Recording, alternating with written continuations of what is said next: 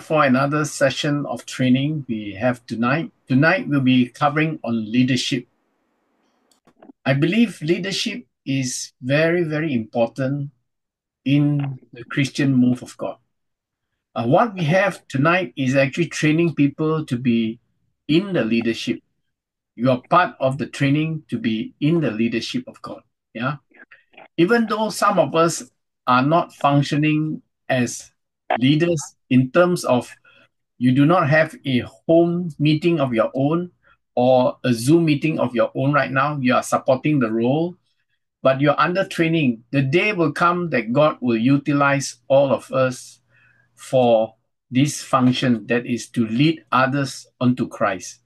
And this is just the foundational work we are doing right now. The day will come where all of you will rise up to the occasion. And whatever you learn, this will be the nuggets of truth that you have, and it will be applicable at all times when we serve the Lord together. Amen. And it is so important today, even as I speak in many meetings over the last few weeks, I found that many people lack the understanding of the basic word of God, and they do not understand at all what is going on and what is required in their life. And it's very sad. And I find that almost 99% people doesn't know what God wants them to do. You agree? Yes, agree. And to me, it saddened me because the Jewish people were called unto God to be a kingdom of priests. Because they did not recognize the Messiah, they did not recognize what Jesus tried to do for them. They failed to see it. And today, they are no longer the priests that the Lord called them to be. They are still looking for the Messiah. And now it comes to us, the Gentile church or Christians today. And we found God, but we also forgotten what God wants us to do. And most of the people do not understand that at all. And it is really, if you ask me, it's looked like impossible to get people to really come to really know what God wants. And it's difficult because even after some 15 years of speaking about the kingdom, we have only a handful of people who can see a little bit or see it. There are people still struggling to find their footing as far as the kingdom of God is concerned. And if you in the training do not understand this, what about people outside the training? They are even much worse. So if you ask me, it is really impossible to really get people to really find God, in the kingdom. And well, God specialized in impossibility. Remember Moses? God used Moses to open up the sea for the Jewish people to cross through. They crossed through River Jordan and they came to Mount Moriah or Jerusalem. And all things happened even though it was impossible. To lead 2 million people out of Egypt is an impossibility. And to culture these people in the wilderness is an impossibility. To provide for them for 40 years in the wilderness is an impossibility. And finally, when they were in the promised land, to get them to do what God called them to do is also a big struggle. But yet, through all this, God has managed to do it. Do you agree with me? Yeah. Yeah, tonight we are talking about Christian leadership. You can see the first slide is the leader is leading the group. The arrow is pointing to the direction, and there are people upholding the leader. Leadership in the world is like this, and so is leadership in the Christian community or the church. Would you agree before we continue? Yes. The church is structured like this. So tonight we're going to talk about Christian leadership and what truly is Christian leadership. We want to cover this important point because I think you agree with me, there are cracks starting to appear in the Christian foundation. What do you think? What are the cracks that is appearing in the Christian foundation or the spiritual foundation we have today? Can you identify some of the cracks? Right. Pride. But that is a very general thing, pride. I want you to tell me what is going on with Christianity today. You know, to get it to the root of the problem, we need to discuss this. Because if everything is fine, there isn't the point of training you tonight. Okay? The training tonight is to correct what is wrong with the spiritual foundation. What is going on? Apart from what you think is pride, is there immorality in the church? Yes. Is there abuse of power? Yes. Yes. Is there autocratic leadership? Yes. Okay, so there are many yes to the problems that I tell you, and these are the cracks that appear in the Christian foundation.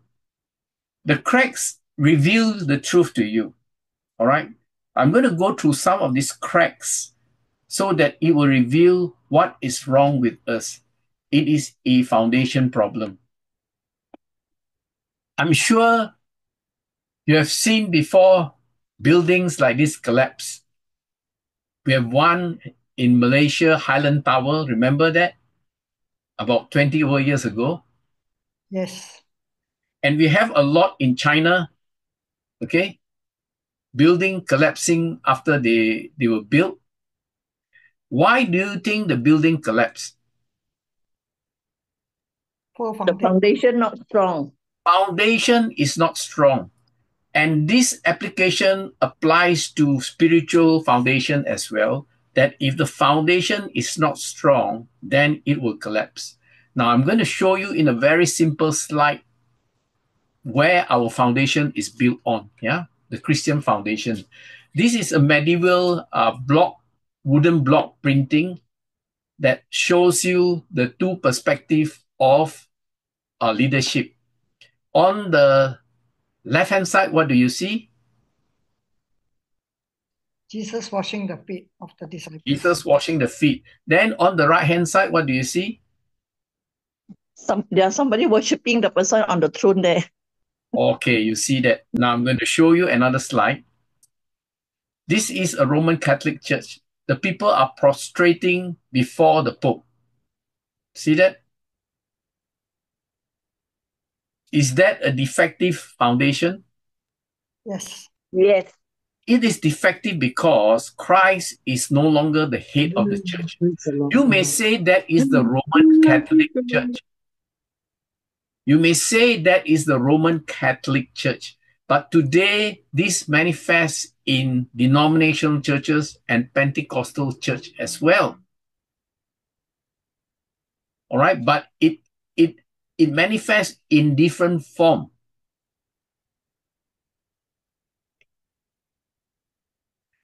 And I recently got a news from Gateway Church. Many people are leaving Gateway Church and they are suing the church for the tithes and offering they have given. They want to take back the tithes and offering. The reason is this Gateway Church I'm talking about is in America. And the reason is because they have collected a lot of money, about 15 million US dollars. And they collected this, they say, to further God's kingdom. And how much money they use to further God's kingdom? 1.5 million. The rest of it is question mark where the money go to. So it become a big hoo-ha in America, and there is lawsuit against the church. It appears in different form. Okay? And you can see the cracks are appearing. Yeah. Now I'm going to show you some of the more extreme ones. Yeah. We have famous preachers owning Not one private jet, 2 or 3 private jets. And this pastor by the name of Creflo Dollar is defending his appeal for a new 65 million private jet. He already got a private jet, but he said already he need a new one. So he's asking the congregation to give him money to buy a 65 million US dollars private jet. You think that is correct? No. I think I also better ask you all to give me some money so that I can fly, my urgent meeting, fly back to Malaysia and then fly back to UK. You should also buy me a private jet because I am head of the kingdom move, All right? Should I behave like that? Should I go that direction?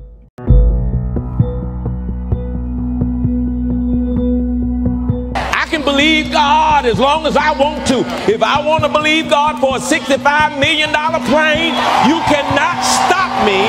You cannot stop me from dreaming. Now you see why the devil tried so aggressively to discredit my voice.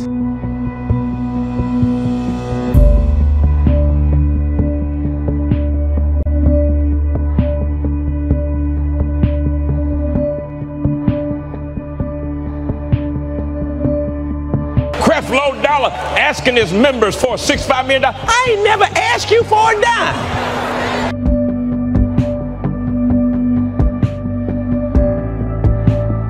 Plane's 30 years old. I knew it was time to begin to believe God for a new airplane. Our current ministry plane is no longer usable. We need your help. And I ask all of our partners globally to get on board with Project G650.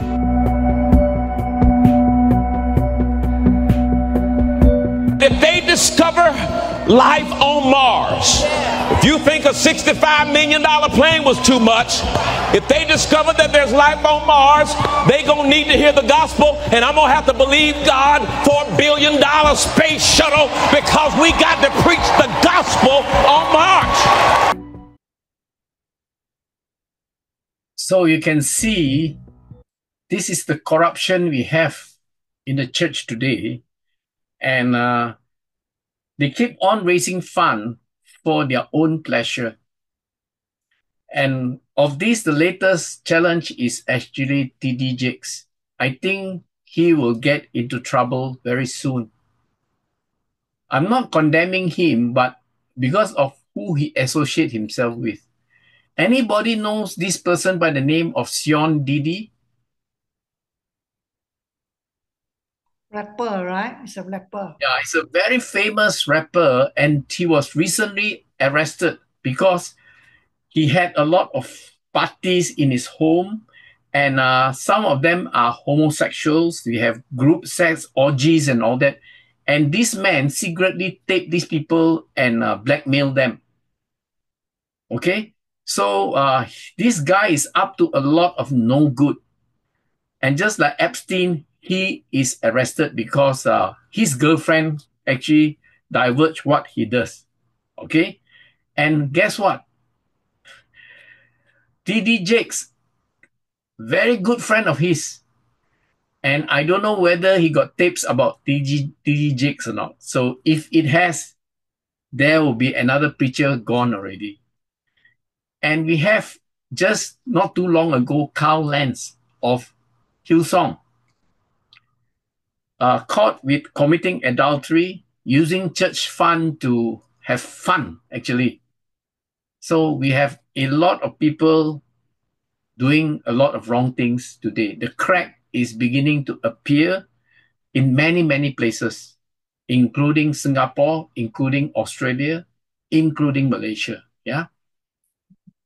Now, this clergy-laity divide, which is a separation of the people from the leadership, that means you classify people who are trained to do the work and the people who are the passive, that is listening in church, which is where most people come from.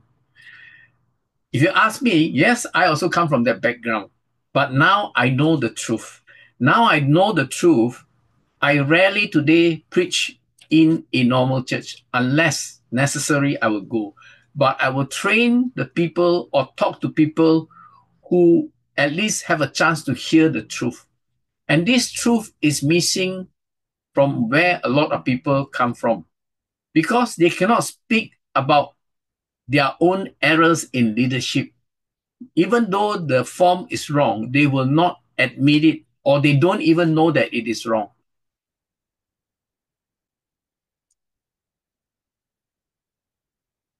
Can I have quickly yes or no? There's too long a pause. Because I've not muted anybody, you quickly unmute yourself and then speak. We want it to be interactive. Yeah? Yes. Okay, this is what is happening amongst the churches. The leadership doesn't understand the kind of leadership that God wants. So today, people are like sheep. They just follow the leader. They go and go and go. Where are they going to? That is the question. Are they going to, like this picture or this slide? Listen, everybody, something is not right. Please turn back. And they say, shut up, idiot. Do as they say for the common good. Today, this is happening in American politics. Today, this is happening in the church. People are not led into the kingdom. People are led into something that is not from God. Okay? And how many? I don't know. But there are some people that are doing the right thing, obviously. And the right thing to do is to train everybody for the work of the kingdom. So what we are talking about is leadership. Leadership is about people leading other people for God. In terms of Christian leadership, it is that. Yeah. And sometimes in the home, the wife may be the leader. It is not the man. But Christian leadership is truly based on men. The wife supports the man. That is the call of God, and it should be structured like this. And it is not about being a CEO of a company or like, what is adopted in the church, senior pastor, and then they take the authority over everything. The authority is not shared. One man makes the decision for everybody else. Just like in a country, the leadership makes a decision for everybody else. And I recently heard that in Malaysia, the leadership is going to make some decision or already make some decision regarding the the vaccine. If there's a vaccine, they will force people to take the vaccine. They give the authority to the government to do that. Is that true? Can someone confirm with me? I just read in the news today. Are you not unmute? I haven't heard anything, Brother Reggie. I also didn't hear anything. I just received only that it is passed by the government already before even the WHO asked for the pandemic treaty. Our government has given the authority to their people to make sure that everybody obey. Okay, so fact check whether this is correct or not. Okay. So in the world today, it is the political leaders that make the decision, and in the church, it is the pastor. Is it correct today? It is like that? But God's form of leadership is very different from the world form of leadership or even today in the church. Leadership is needed everywhere, whether it is in the home, in the school, in a company, in sports, in the church, or the country. Leadership is important. You can either lead a country to war or you can lead a country to peace and prosperity. That is where America is heading. Either they take a leader that leads them to war or a leader that lead them to peace and prosperity. Yeah, this is what Douglas MacArthur says about leadership. A true leader has the confidence to stand alone, the courage to make tough decisions, and the compassion to listen to the needs of others. He does not set out to be a leader, but become one of the equality of his actions and the integrity of his intent. So that is the definition of a good leader. This is not from the scriptures, but it is from a man who used to be a great leader in the army. Let us read further. True leaders always practice the 3 R's. Respect for self, that means you have respect for your own self, respect for others, responsibility for all their actions. So you need to have respect for yourself, respect for other people, and responsible for what you do. Ronald Reagan says, the greatest leader is not necessarily the one who does the greatest things, but he is the one that gets the people to do the greatest things. And I believe that what I'm trying to apply in this training is to get people to do the greatest things. If you can do the greatest things, it's no good. Because one day you will die. One day you are gone. So who is going to replace the vacuum? If you can replace 1 to 1, you can say it's good. But we are not supposed to replace 1 to 1. We are supposed to replace 1 to many. That is what this training is all about. It's not about one person that is going to do what I'm doing, but many of you will be doing what I'm doing. That is the vision. Warren Benny says, leadership is the capacity to translate vision into reality. We can talk a lot until the cow jumps over the moon. It doesn't matter until we do something about it.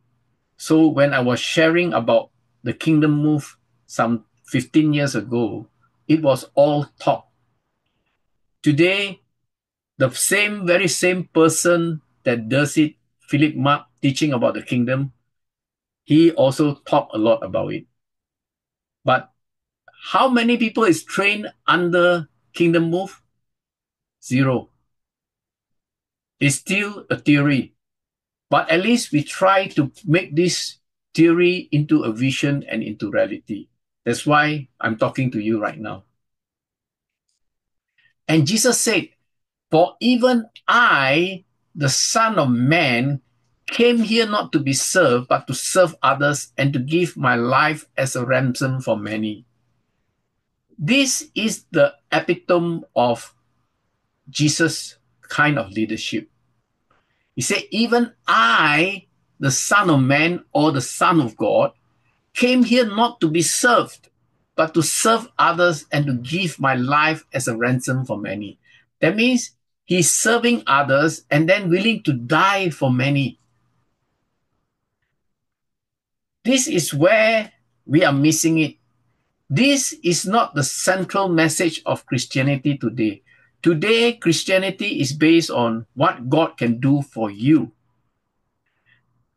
All right, we ask God to bless us with good health, with prosperity, with a good home, with peace.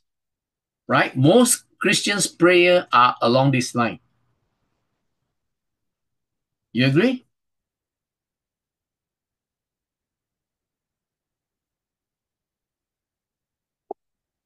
And we have an answer? Yes. All right. Now, I remember when I was young, during Chinese New Year, my mother took the joysticks, okay? All right. That was the eve of Chinese New Year. Well, we put all the food to pray, Then she went outside to our porch there and she lift up the joysticks.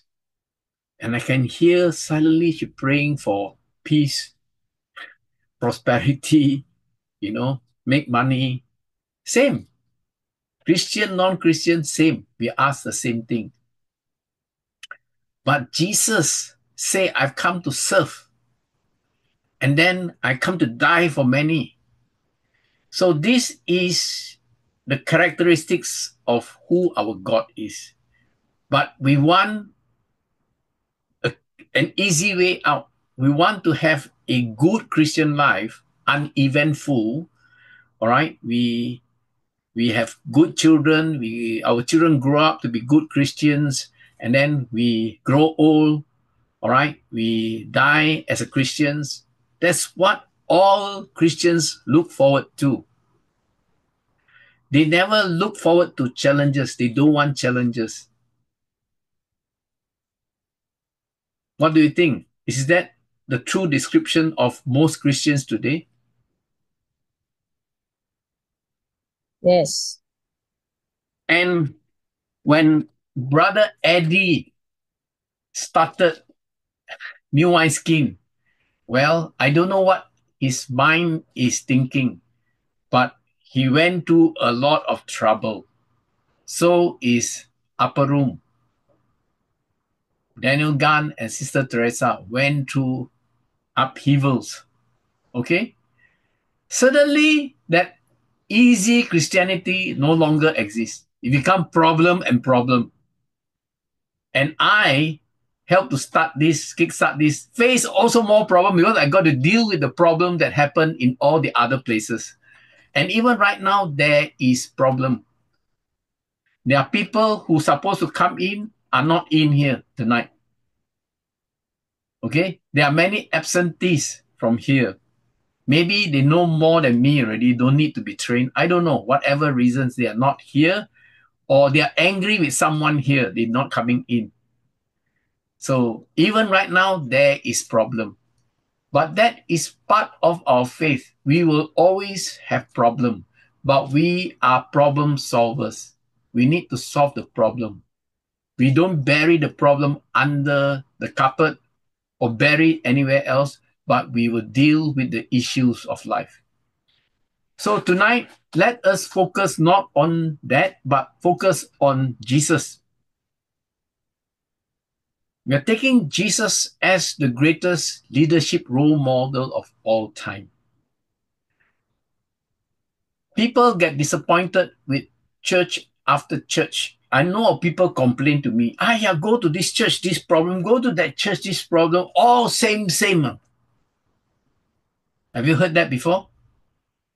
Well, that is the truth. You know why? Because the foundation is wrong. The foundation is not built on Jesus' role model. The foundation is built on a human role model in leadership.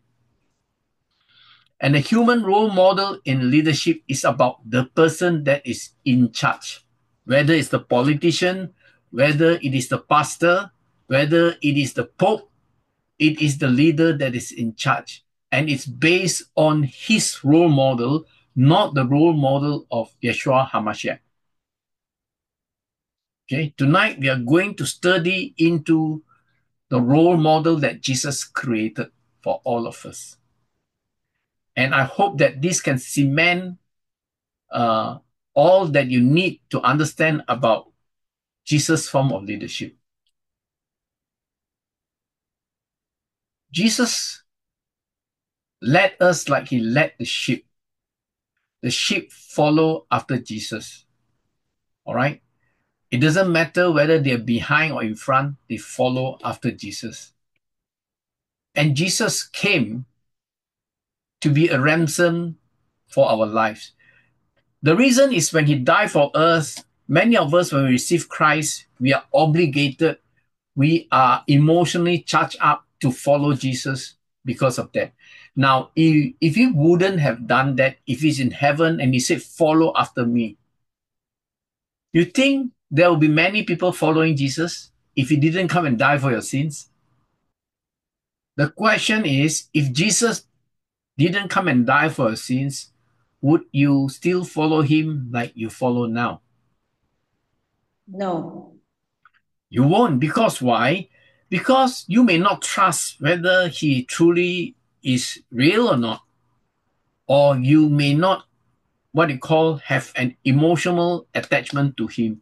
Whenever people think of the cross, people like D.L. Moody, he will jump out of bed to go and witness to someone because he promised Jesus he will never go to bed unless he speak to someone about Jesus Christ. And that night, he didn't. And he remembered it, and he quickly took out his coat, jacket, out in the winter, went out to the streets to look for someone to talk to about Christ. And he met this taxi driver, and he shared Christ with the man, directly hantam him, tell him that if he doesn't know Christ, he will die and go to hell or whatever it is. And the man actually got very angry with D.L. Moody. This was his testimony after that. If I do not recognize him as D.L. Moody, the preacher, I would have given him my fist in his face.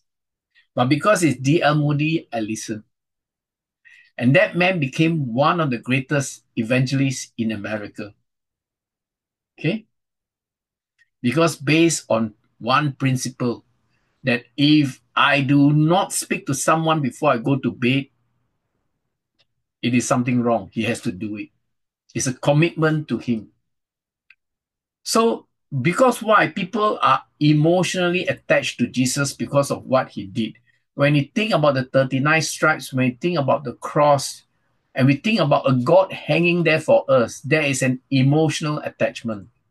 That's why it's important. And then, because of that, we can follow him. Today, many churches have a lack of this attachment.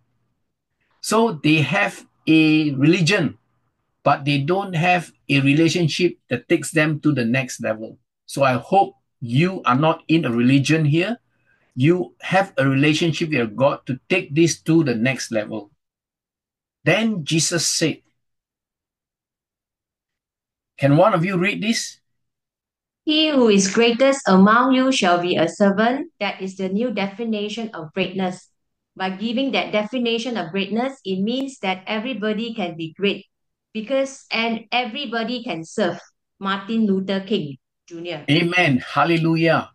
Jesus said, he who is greatest among you shall be a servant. This was when the disciples was quarreling among themselves. Which one of them? Oh yeah, sai tak, great, oh liao. They were discussing among themselves, and then Jesus suddenly came into the conversation. Let you who is greatest be a servant to all. And everybody keep quiet. Wow, like that, like that. I don't want to be greatest. See, human beings. You ask them to serve, they don't want. Servant, slave, tak mau. So Jesus redefined leadership. Now, did Jesus say it or did Jesus do it by example? Jesus do it by example. Jesus did it by example. Okay? Now, if we want to follow Jesus, do you agree with me that we all need to do it by examples? Yes. So the day you define me as a leader on top of you and not on par with you, all right, to teach you as much as possible to know what I know, then I would have been like the rest of them. If my attempt is not to make everybody able, capable, then I'm just like another leader. But Jesus' form of leadership is to equip everybody to be like himself. And that word is called duplication. You know, when you duplicate something, how great would it be if we have a machine that can print money? That's duplication. Because each piece you duplicate, it's worth that amount of value. So what Jesus did with the 12 disciples was duplication. He duplicated himself to these 12 disciples. Today, the church is full of churchgoers. These people are not duplicated with the characteristics of Christ. Rather, they have a religion according to the church they attend to. If the church is focused in mission, the people are focused in mission. If the people are focused in prosperity, everybody is focused in prosperity. So it depends on what is given out from the pulpit. Am I right to say that? Yes. So we want the real deal. We want a balanced perspective. And Jesus not just talk about his kind of leadership, he declared to us that he has come to serve. And to demonstrate his serving, he washed the feet of the disciples. Can someone read it? So when he had washed their feet and taken his garment and reclined at the table again, he said to them, "Do you know what I have done to you?" John 13:12. My brother and sisters, I'm adopting the same method of teaching. If this is in traditionally a church or a seminar you attend, there will be no question asked. They'll teach you about what Jesus did. That's all. But Jesus asked, do you know what I've done to you? So in that same manner, do you know why I'm teaching you about this form of leadership? Has Jesus duplicated himself to me? Can I have an answer? Yes. I'm asking you the same question. Do you know what Jesus is trying to say to you?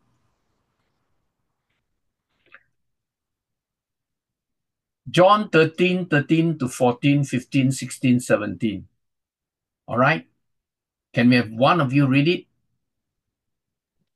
Dorothy, you call me Master and Lord, and you say, well, for so I am.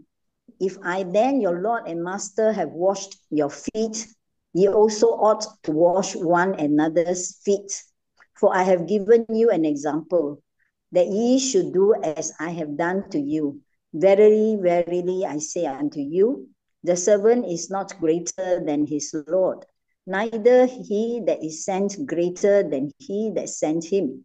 If ye know these things, happy are ye if ye do them. John 13, verses 13 to 17. So here, Jesus is explaining to the disciples that now, if I am Lord and your Master, I wash your feet, you should wash each other's feet. He didn't say you wash the feet of Jesus. He said wash one another's feet.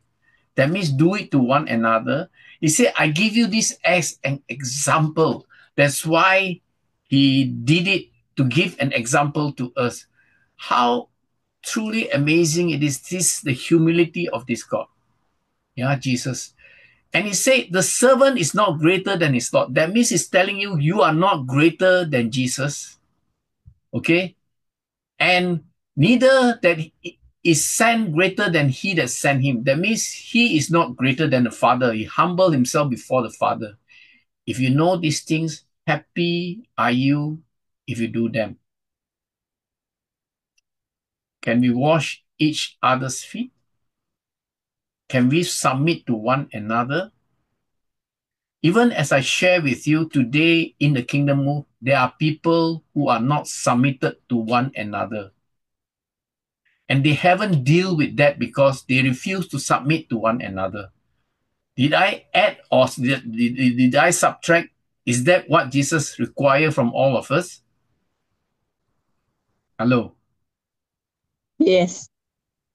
When I do something wrong, let's say I'm being the leader of this group, I must apologize if I do something wrong. And there are many times over the course of my relationship with some of you, I apologize to you. All right? Because basically that is submitting to one another. We do something wrong, we submit to one another, we say sorry. It is important, all right? So that we can talk to each other no matter what happened. Anything that goes wrong, we can still talk about it. That is true brothers and sisters in Christ. We can forgive one another and we can heal. That's why this takes a process that we need to learn. And God teaches us of leadership through very simple illustration. In Job 12:7-10, he says, "But ask the animals, and they will teach you, or the birds in the sky, and they will tell you, or speak to the earth, and it will teach you, or let the fish in the sea inform you. Which of all this does not know that the hand of the Lord has done this? In his hand is the life of every creature and the breath of all mankind." So here in Job, God is telling us the animal knows about what I'm talking about. Okay? In terms of leadership, God used the animal to teach us. And tonight, I'm going to use that. I've taught it in the Kingdom Move. I taught it in the Blueprint of the Kingdom, but this beautiful message that I have will work deep into all of us.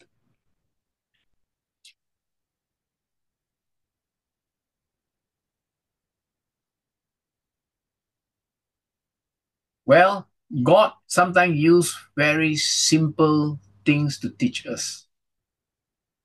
And often he talks about the foxes that eats the vine. Remember in the book of Songs of Solomon, the foxes that eats the vine? All right. Jesus talked about the deer. Jesus talked about the lamb. Jesus talked about the lion of Judah. God used simple things to help us understand. When he talks about humility, submission, he speaks about the lamb. When he talks about authority, his authority, he talks about the Lion of Judah. So you can see that Jesus used simple illustration. And tonight we're going to use the geese to help us understand something about leadership. And tonight I want to say to you that we have to observe the correct form of leadership in order not to have the wrong foundation that you saw has happened in many high-rise buildings and also in many mega churches. The problem is a weak foundation. And this has got to do with how we think about leadership. So we learn a lesson from the geese.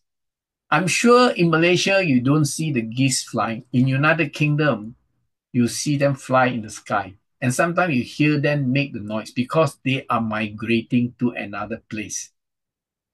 And this idea actually came in the Western world because the geese often fly in America, in Europe, and in England. They fly from place to place as the weather change. Yeah, you can see these birds in a V formation. Can you see that? Yes.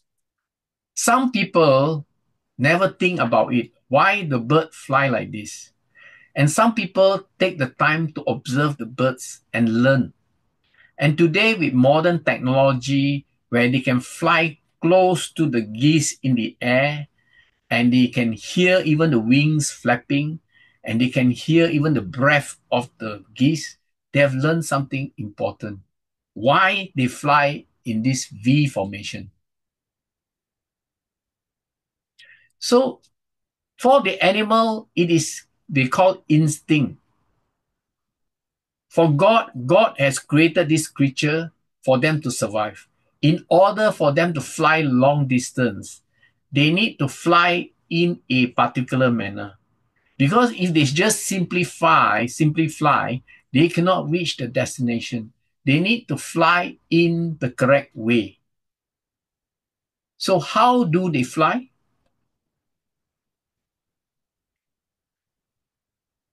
As each bird flaps its wing, it creates uplift for the bird following.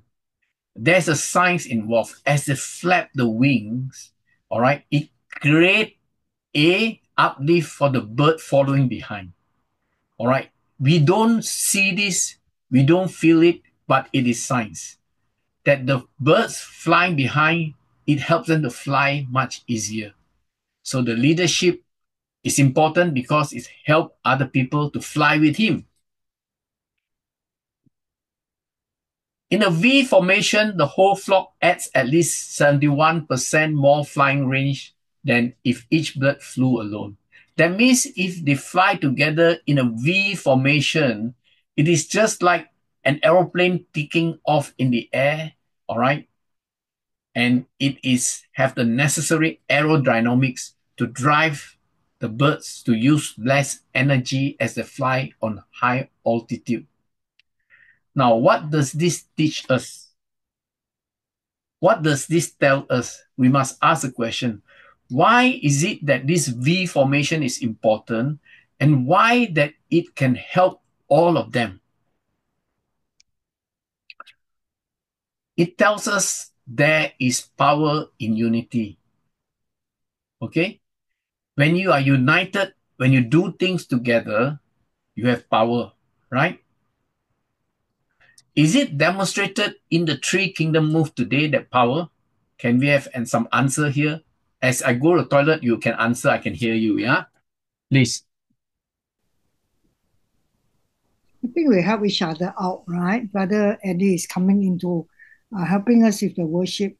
And we also go into the wineskin there, to support with the Bible reading. I think we have, in between us, that is built up our relationship together.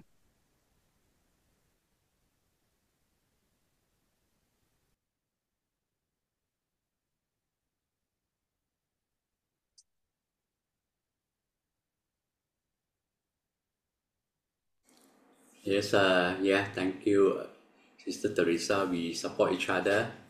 And also among our people, the core team, we also share responsibility lah. So there's unity, in worship, myself with Clyde and also Sister Pauline, all coming in to share, and my brother Michael. That's why we are able to function in unity lah, because we work as a team. Then when you work as a team, there's unity lah. So yeah, it's practiced in our kingdom move lah. That's for sure. Yeah. I can see Eddie helping out with Sister Teresa, and Sister Teresa helping out Eddie. Michael come and speak quite often with New Wineskin. All right, we can see this interaction, but is it helpful to us? It is, isn't it? And the beautiful thing is that they are not just doing that, they are supporting one another's ministry. And they talk about supporting each other's ministry. They do not compete with each other, but they support each other. Can we have an agreement on that? Yes. We didn't compete, we help one another. So these birds flapping together in a V formation speaks about unity in the spirit, unity in our resources. Unity brings us the power. Today, is the church functioning like that?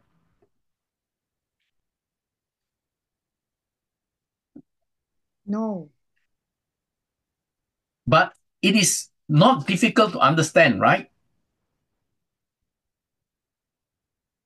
I'm just using a very simple illustration. And I want us to move together. And even sometimes when I'm ministering the word, we have Eddie appearing and say, hey, Reggie, can I help song lead? Now, this is helping one another, supporting one another's work. And I appreciate that it is important that we help one another. And we have Brother John Antonius very often come into my help as well as rangers in the meeting. And we have Sister Stella are also helping. And we hope more and more people can help in small ways. We cannot do in big ways. Some of us are still tied to a job, but we can help one another in small ways.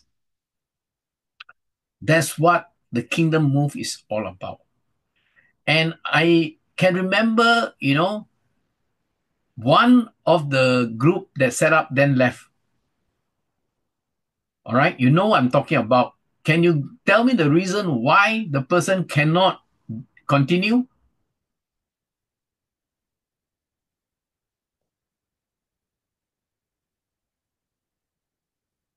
Can you tell me the reason why he cannot continue with the kingdom move?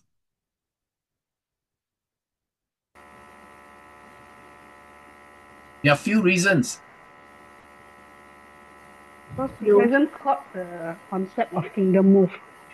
He has didn't not caught the understood, concept of fully understood. kingdom move. The self is important because his ministry is more important than the kingdom move. He got no time. And, he cannot work with other people. You can see you'll fall out as far as if you cannot submit to one another, you cannot move with it. You will fade out by yourself because you cannot submit to one another. You agree? Yes.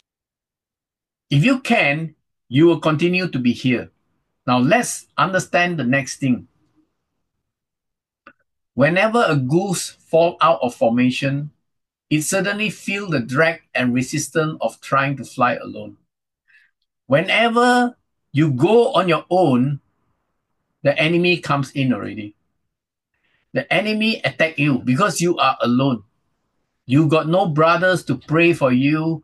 You are not in alignment with the rest of the people. You fall out and you will struggle on your own to fly.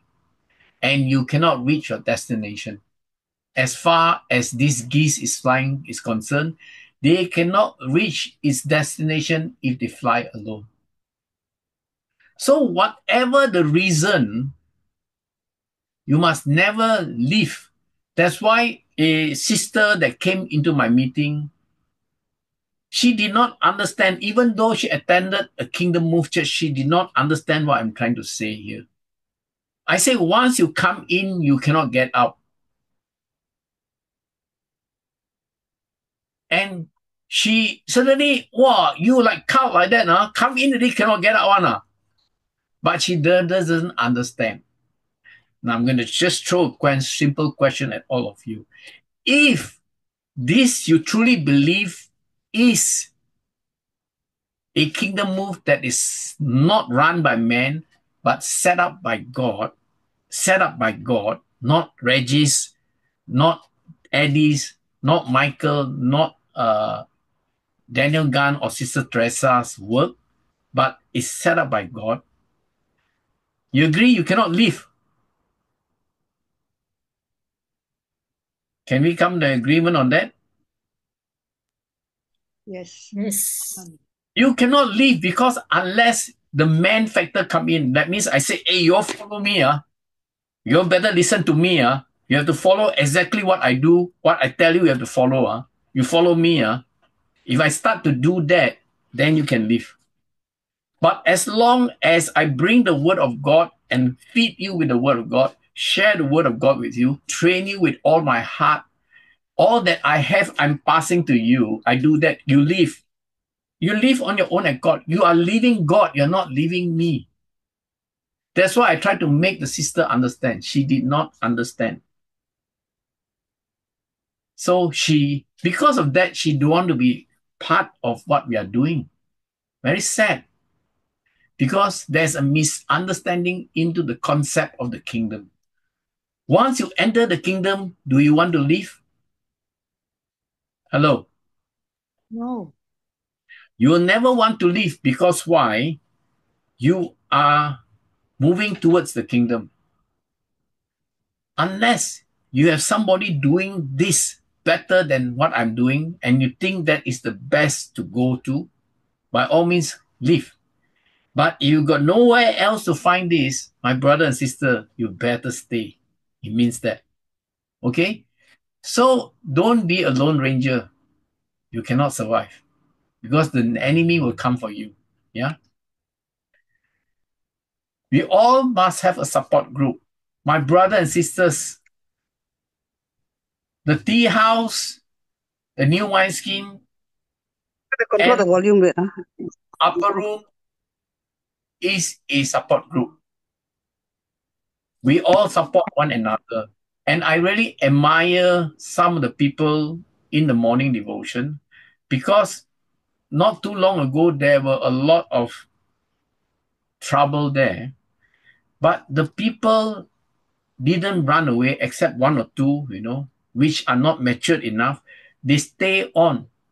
They stay on to be a support group for Sister Teresa and a support group for one another.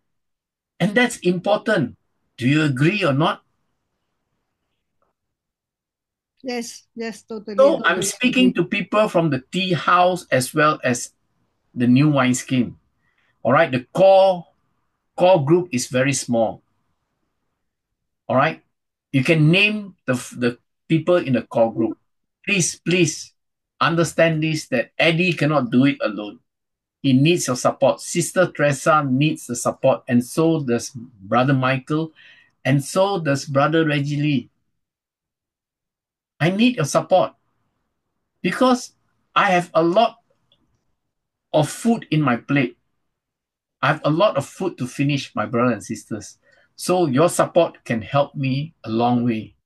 So let's go to the next definition about learning from the geese.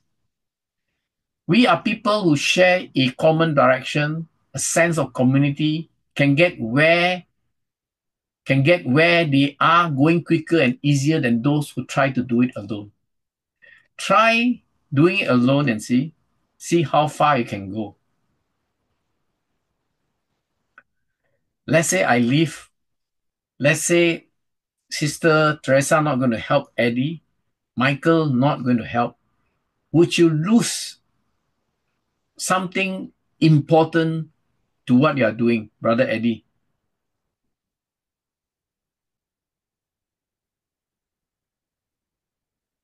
Brother Eddie, are you there? Sorry, I went to the toilet. Okay, what's the question? Sorry. Oh, you went to the toilet. No wonder, like me. Yeah.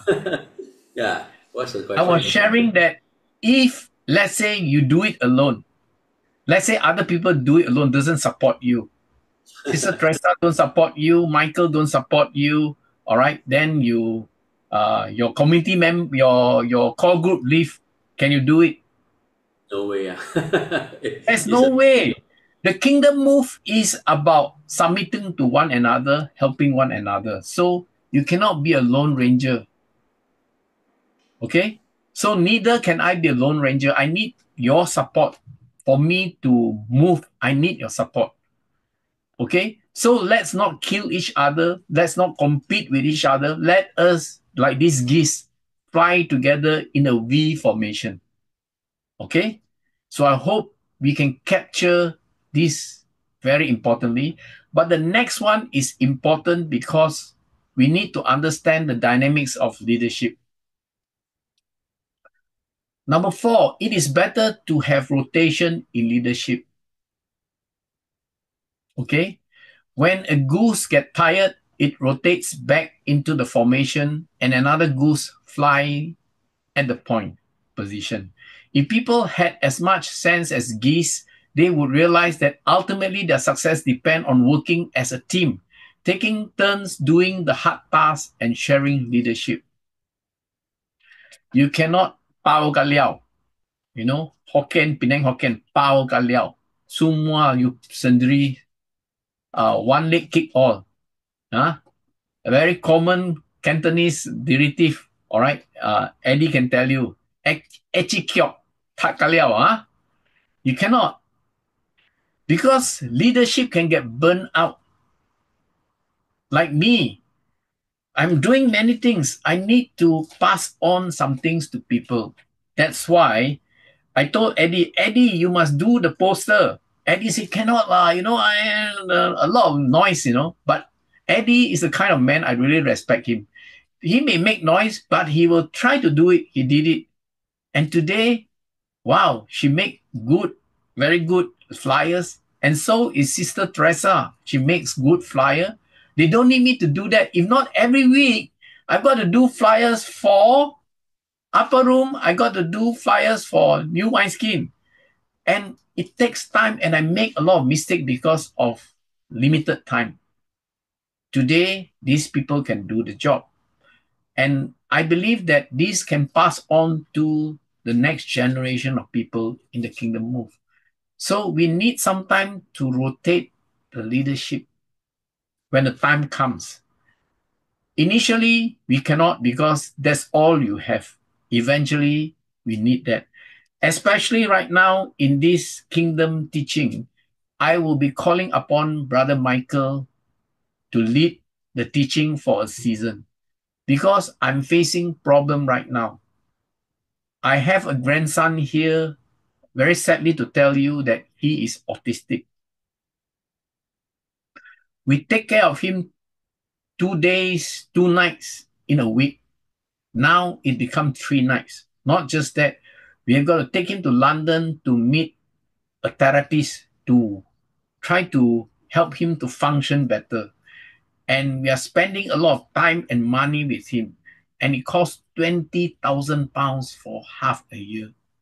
That's a lot of money.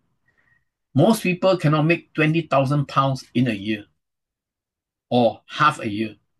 But it needs £20,000 and I need to follow up on him. That's why my teaching become irregular because of this. And wherever I find time, last minute, I organize meetings, I do it. I no choice, I've got to do that now because of my grandson. So I think it's time for somebody who is good to be able to take this rotation in leadership. Can you see the practical application of this?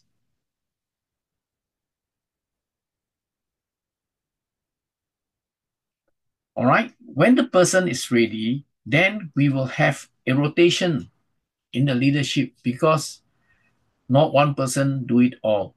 We don't want to depend on one single person to move. We have to move together. Amen. Can we agree on that? Amen. All right. Now, this is number one to avoid burnout. Hey, I'm only human. I can burn out, When you do too much things, then you become dysfunctional already. So before you get burnout, you prepare it. So I'm now preparing it not to get a burnout because I will get a burnout if I don't prepare it. Yeah. Now we all face temptation. Enemy tempt us. We know the three most common things the enemy tempt us with. Can you name the three things that they tempt us who are serving God?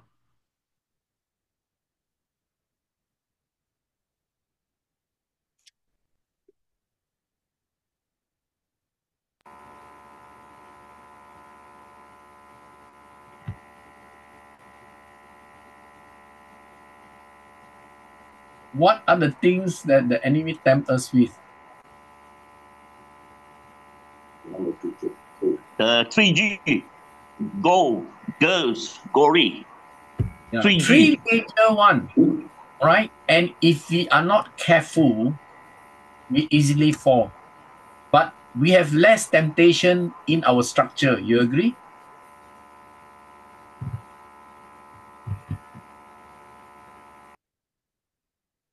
We have less temptation with our structure. Do you know why?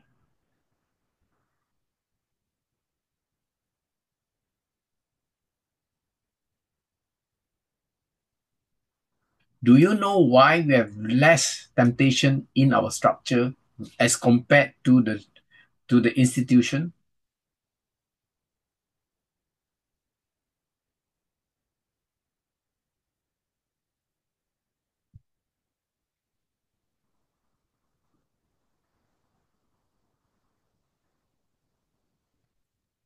Our resources are all transparent weekly. Very good. Because we doesn't deal with the money directly, we don't hoard the money, we don't put FD 15 million, 10,000 or 20,000. Eddie just received a large sum of money. He wants to give it away to the needs out there. That's the right way. And if you keep the money, you agree, you'll be tempted to use it for yourself. Yes. That's exactly what happened in many mega churches. They have so much money, then the pastor said, I should fly business class to see my wife every month in US because I am the CEO pastor. Okay? Or I need this private jet. This one old already. I need to buy a 650 Gulfstream. See? Serious temptation comes to you when you are not submitted to one another. See? When you're submitted to one another, I say, hey, I want to buy a private jet to fly home to Malaysia as and when I need. Then Eddie will tell me, hey, Reggie, you teach us about crafty dollar. Now also you want to buy private jet. See? There is counsel in the multitudes of many. Okay? Can you see that? We are less tempted to do wrong things, except the woman part. The woman part is if you are privately with a person ministering, that's the problem. That's the red herring. As long as you're not privately with anybody, the chances of you committing this offense is minor. You agree? So we must learn to avoid temptation. Okay. Next thing that I want all of us to learn is geese in the rear of the formation honk to encourage those up front to up their speed. It is important that our honking from behind be encouraging. Otherwise, it's just, well, honking. Now, people who are behind the leadership, in many instances, they speak ill about the person in front. Okay? They condemn, this fella do this thing wrong, cannot be done like that one, they shouldn't do like that. Instead of telling the person who is in the leadership, I think this one you do wrong, you should do this, you tell to other people in the line behind. That is bringing down the person. The person behind is supposed to encourage. Okay? Now, if anything is wrong, you tell the person in front, hey, I think this should be done like that. Then the correction can come. All right? So, it's important to understand that we are behind, you're not in the front line, you do not understand the person in front, what is it going through. Do you know what I'm going through? You don't know. In the midst of what I'm doing, do you know of the challenges I face? Trying to correct a lot of things out there for the Christian community. So many errors.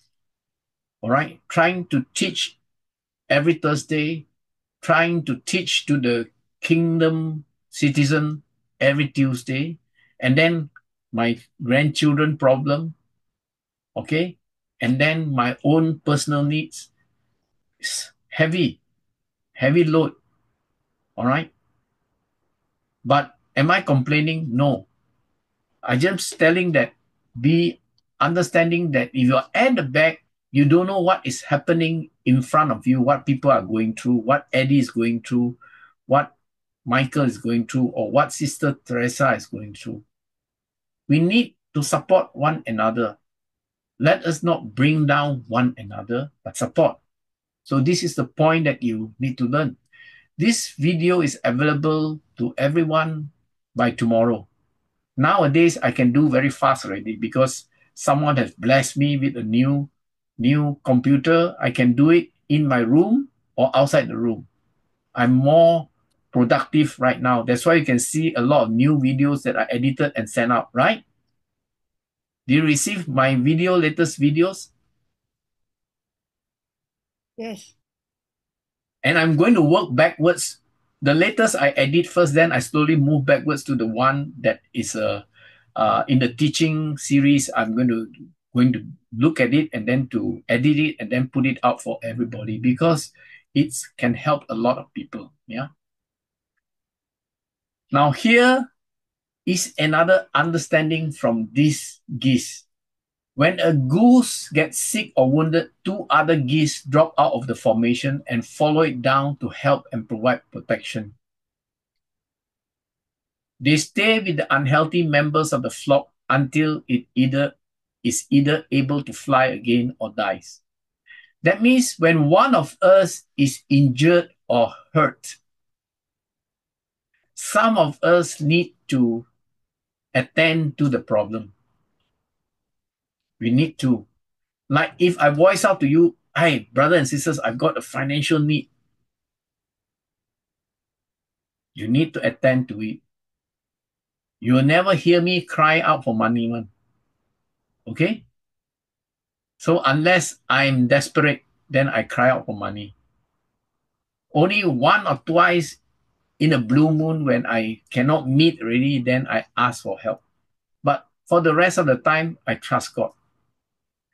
So is the needs of our members. Eddie, are you still helping Philip Mark and Sister Vinci? Yes, definitely. Yes. Yeah, we're helping him. And then, like even upper room, we need to continue to help Philip Mark and Vinci because they are flying with us and then they get sick. We need to help them until they recover. There will be a day that we don't need to help them anymore. Do you know that one of the people who comes to my meeting help Philip Mark every month 1,000 ringgit, 2 years already. How I know? Because she send the money to Eddie, but the information come to me. Eddie to Philip Mark, but Philip Mark doesn't know who gave. Only I know. She's anonymous to Philip Mark. Continue to give. That is what the kingdom move is all about. So that we help one another, submit to one another. Yeah. So I'm sure we don't want to be in a situation where we need help from people. We want to help other people. Okay? We want to help other people because if we can help other people, that means we are healthy financially, spiritually, or health-wise. So always stop to help others. You are not in a race to finish first, but we finish together. So we want to finish this together. So we want to continue this culture of helping and supporting one another.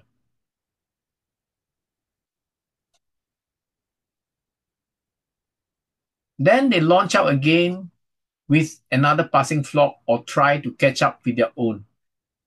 May we be so sacrificial that we may be worthy of such a friend in our time of need.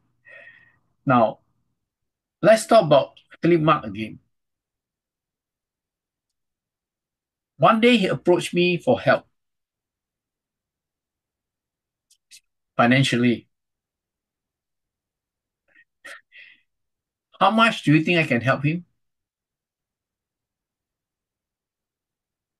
Very limited, right? So, but I have a very good, sizable chat that people who come to my meeting. And I just told Philip, I said, look here, produce a video telling us about your problem, your health problem, and your needs. Then I will add in what I need to tell the people about you.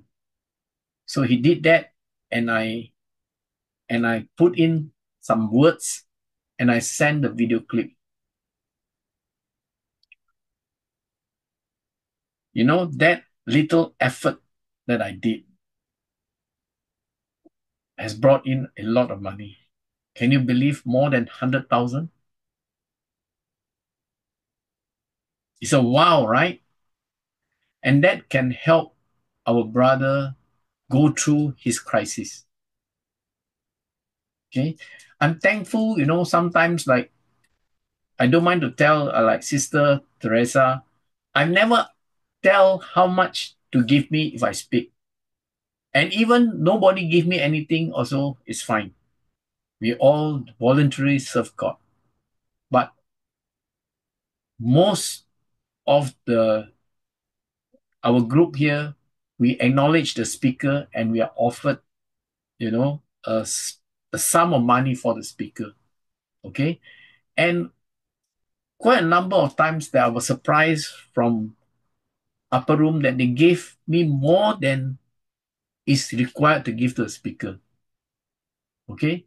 And this encourages the man of God, that God really knows best. And more towards the encouragement than the money, that I'm encouraged by it. I didn't ask for it, and it was done out of love. So we thank God for that. Now, this is not to say that other people didn't do this or that. I'm just giving an example, that's all, that we can help one another. And some of you know that I, in many instances, do the same like what Sister Teresa did as well. And some of the people don't even know it, because we don't let the left hand know what the right hand gives. Yeah. Number 7, to learn this, if you miss the train, there is always a next station or next train. Don't give up. The devil waits for you to give up. Sometimes we can fall into trouble. Sometimes through our own issues, sometimes unforeseen circumstances, sometimes through our ignorance. It could be from any angle. We may do the wrong thing. There is always a time to come back. I say, the train stop at every station. After the train leaves, a next train will come, and then they will stop at the station. Well, like the train ride, don't give up. Go to the next station and go on board. The moment you don't get on board, you are on your own. And that's very dangerous. You agree? So I want you to be close to one another. Help one another, encourage one another, build one another up. And that way, we will all be blessed. Yeah. So the takeaway for all of us here is, number 1, remember that we need to have unity, because in unity, then the power will come. Just give you an illustration. If we can set up 500 kingdom move throughout the country and do the same thing, do you think it is powerful?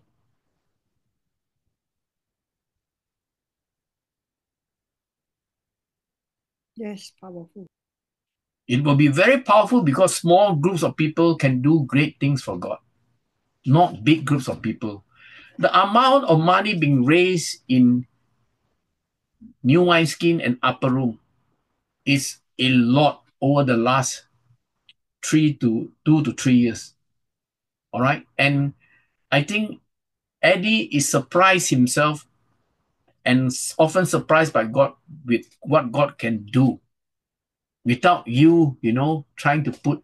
Sometimes he does moan that, this week people give only 100, no money come in and all that. All right. I can hear the heart when Eddie speaks about that. But in my mind, I'm saying, wait till you see, wait till you hear God. And even in Upper Room as well, so many miracles has happened.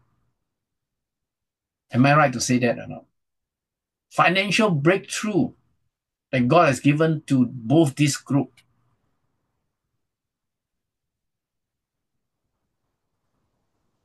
Can we have an affirmation? Yes, agreed. Yeah. Amen. But the attitude is, the more we receive, the more we give away. Don't keep.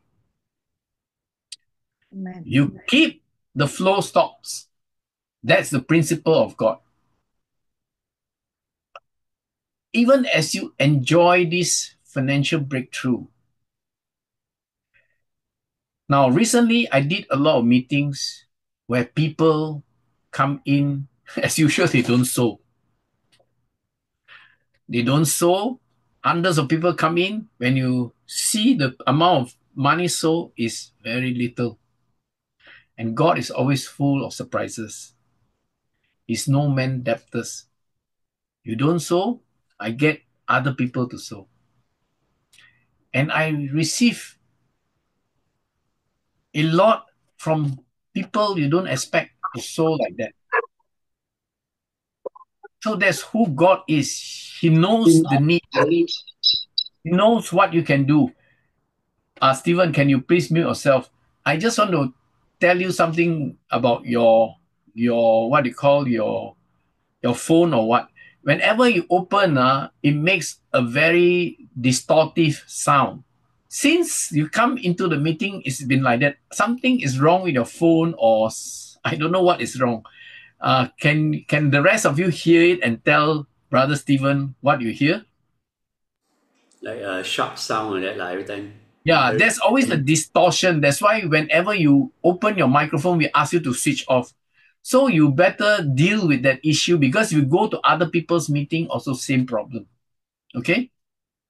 So we want to have a very clear sound with all of us. If the phone your problem, buy a new phone. Okay? No problem with that.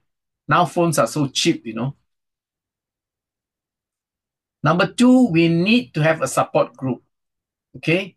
You, wherever you are, is a support group to one another. I like it especially with the morning devotion. And I want to make it a point to come back once in a while. Because I've got too much in my plate, I will lack of sleep if I come in because of the unusual hour that's midnight. Very hard for me. So I would suggest Eddie to come also in once in a while to support the morning devotion, because it is really good to spend the early hours of our morning with God. We should come in, including myself. For here, it's not morning, it's midnight. And I think it'll be good to do that, you know. We need to support one another in all our areas.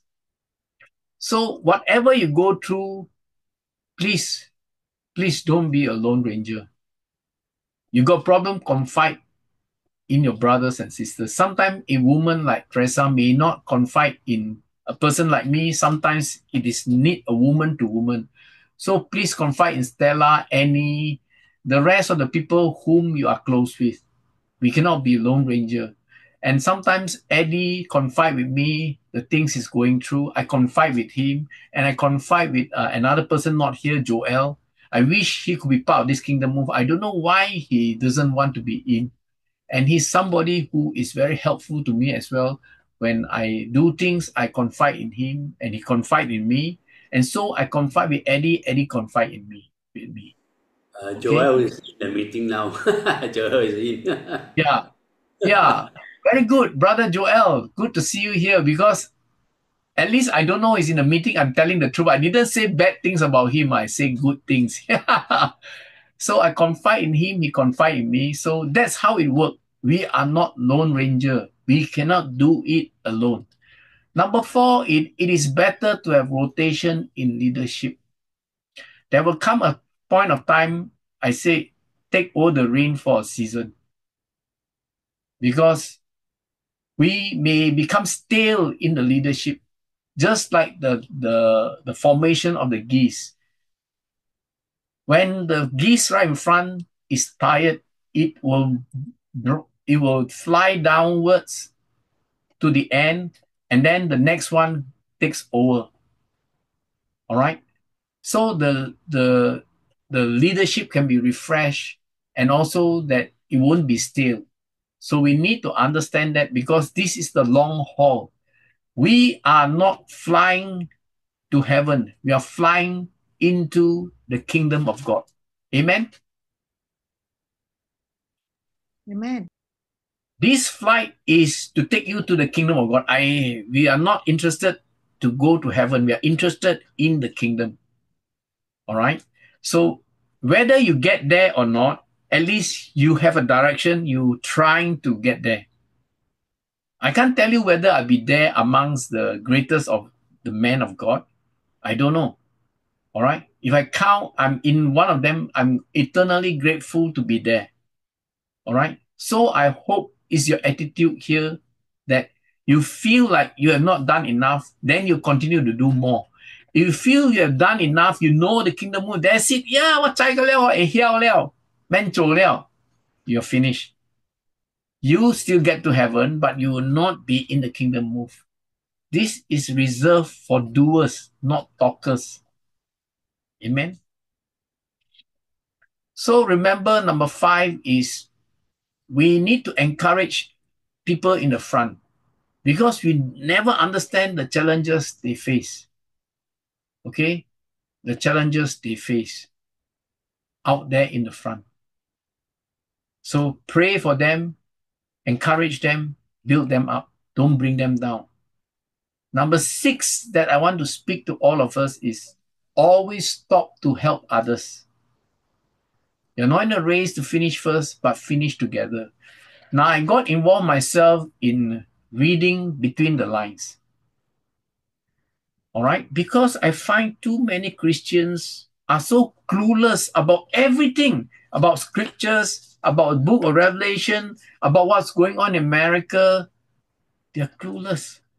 So I spend a lot of time to educate Christians about, how to understand things. All right? And even that, I still receive messages with people who are asking me very basic things that for them to understand, they still cannot understand. Okay? So I've got to deal with that. The last one is we may do something wrong or circumstances may hit us. There may be a lot of things that cloud our mind. But remember, get back to this train. This train takes us to the kingdom. It doesn't take you to heaven. It takes you to the kingdom. If you get to the kingdom, heaven is guaranteed. Okay? So this is one-way journey there. That's all. So if you have any problem in the kingdom move, try to resolve it. Be back into it. So I myself doesn't hold any malice to all of you. I'm not against anybody. I'm for everybody. Just as Jesus is for everybody God brought to him. All right? I'm for everybody, to help everybody to finish well. That's it. So there any other reason for you to live unless I'm teaching you errors. I'm leading you out of the kingdom. Because if you tell me, Reggie, I found another movement that can take me to the kingdom much better than what you're doing, by all means go. Because your allegiance is not to me, your allegiance is to God. So if God do any great things with other people, by all means you can go. If not, stay. So it is the kind of leadership that Jesus wants all of us to have. It is very controversial to the world. It is difficult for Christians, but yet it is possible. And this impossibility that started with crossing the Red Sea to the wilderness, crossing the river Jordan into the promised land, and to the gospel spread to every nation in the world, come to us, that this move in Jerusalem from 12 men who followed Jesus became a possibility. And we are that possibility. And we want to be that possibility for the kingdom that is to come. You must believe that the kingdom is coming. You are setting it up. Right now, when Jesus returns, he will have a ready group of people waiting for him to fill in the position. This is what we are doing to help fill the position of the priests in the kingdom. Amen?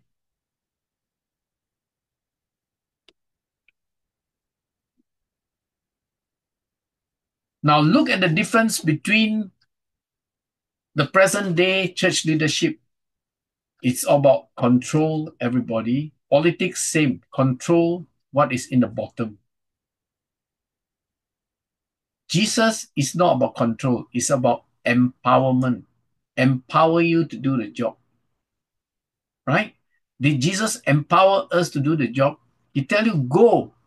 He said, go, therefore makes disciples like I've made disciples to the 12. Okay? Baptizing them in the name of the Father and the Son and the Holy Spirit and teaching them the commandments of God. Didn't Jesus came and did this? Can we have an answer?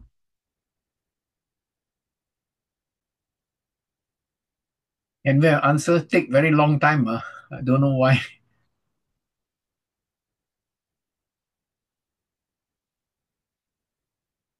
Unmute yourself and answer.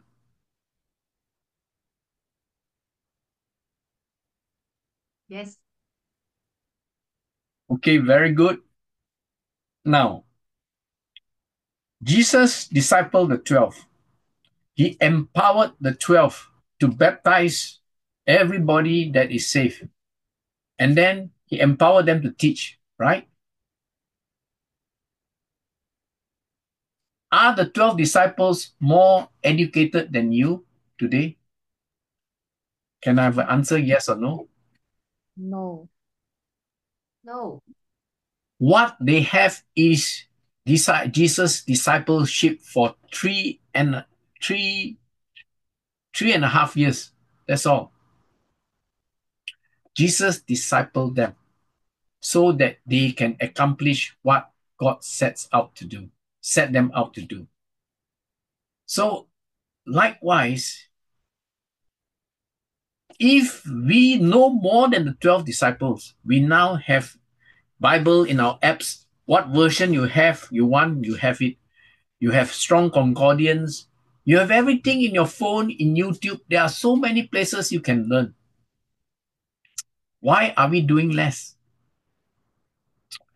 Tell you the problem. We are doing less because of something. Can you tell me what is lacking in most of us? One word, that's all.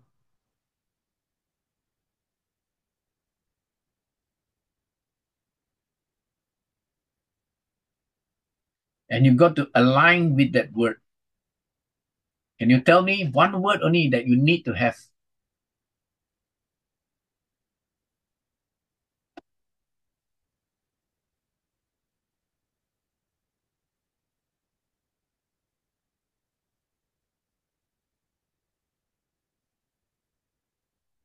Try, at least one of you try, please.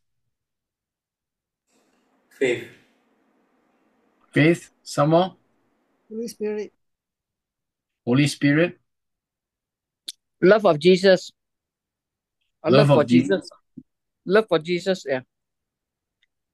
The answer is actually found in the book of Isaiah. Unto us a child is born, you know. Can someone open up that part of the scripture and read it, and I tell you where you find it?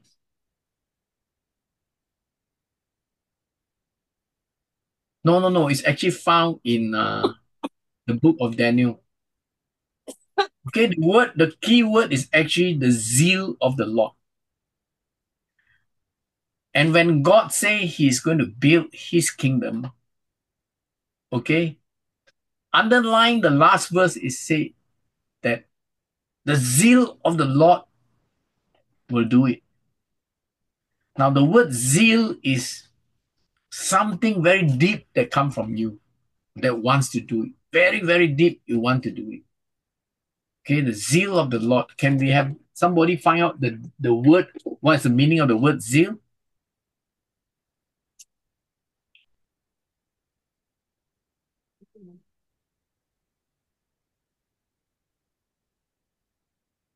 He said great energy, enthusiasm in pursuit of a cause or an objective. Okay, great energy and enthusiasm. So the kingdom can only be established if we start it.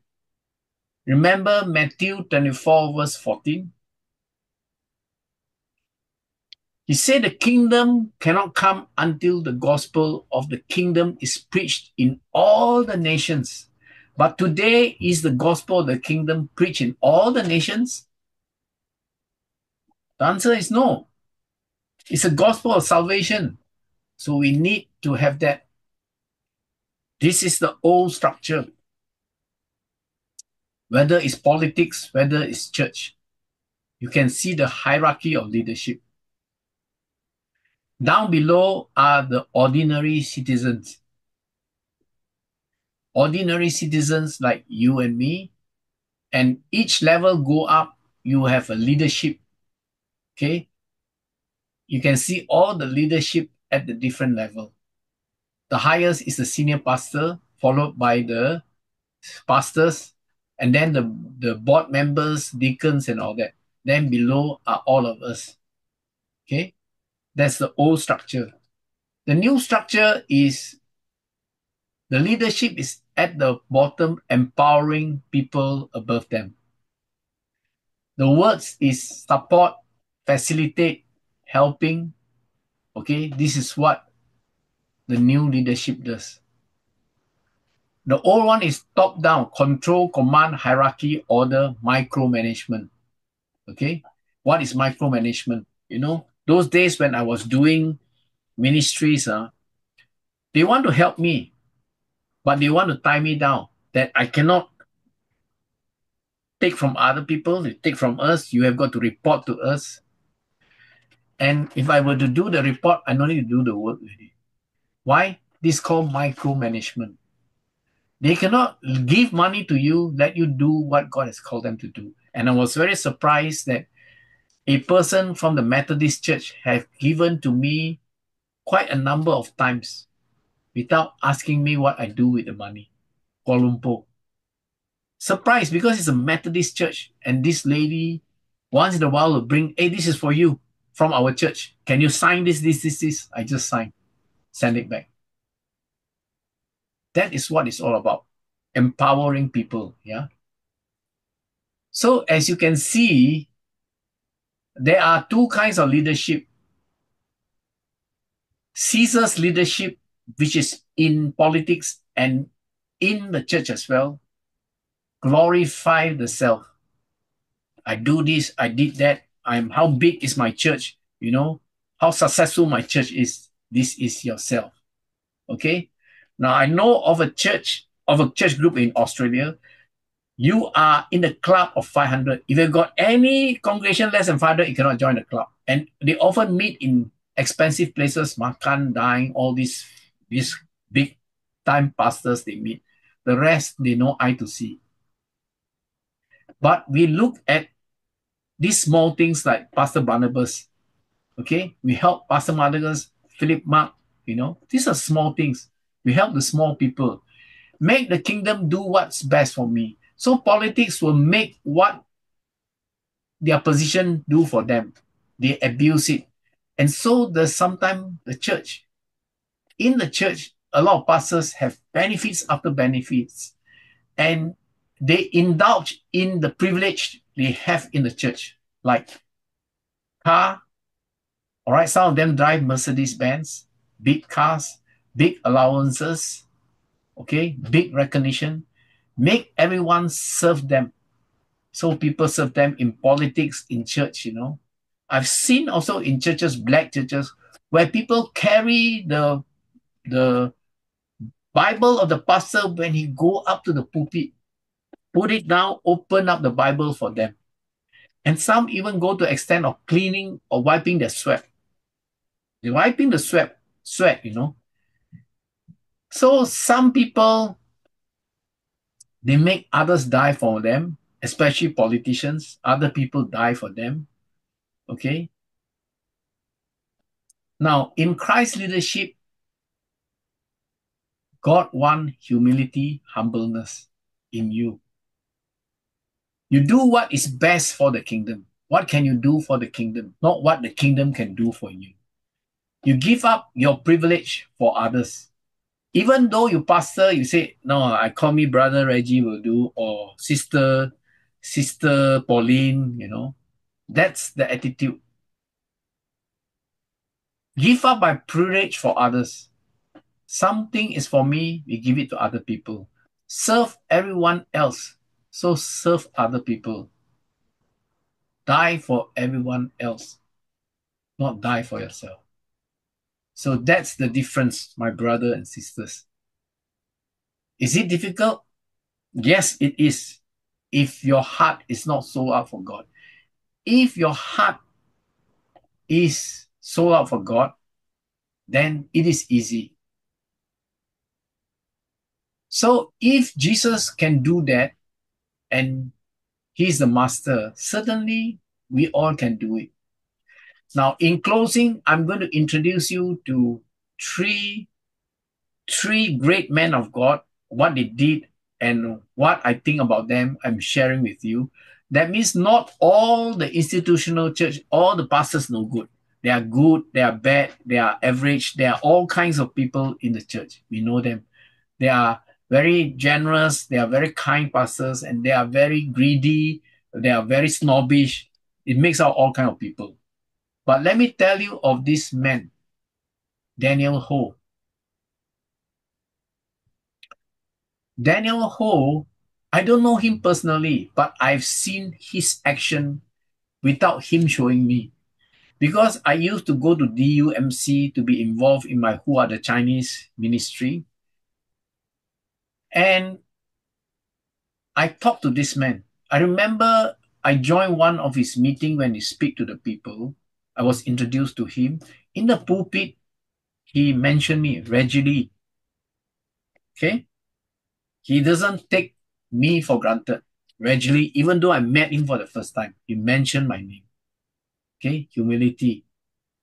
Number two, one of the time when I was in his church, they were announcing the pastor is back, just back from the mission trip to Philippines. Instead of going back to his home, rest, pastor go for mission trip, rest, he came straight to the office to do the work of the Lord. He didn't tell me he did that, but my observation.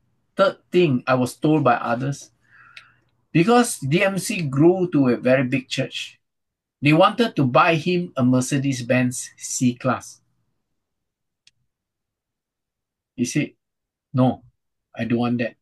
And then they offered him a Honda Accord. He also said no. He took a Toyota Altis.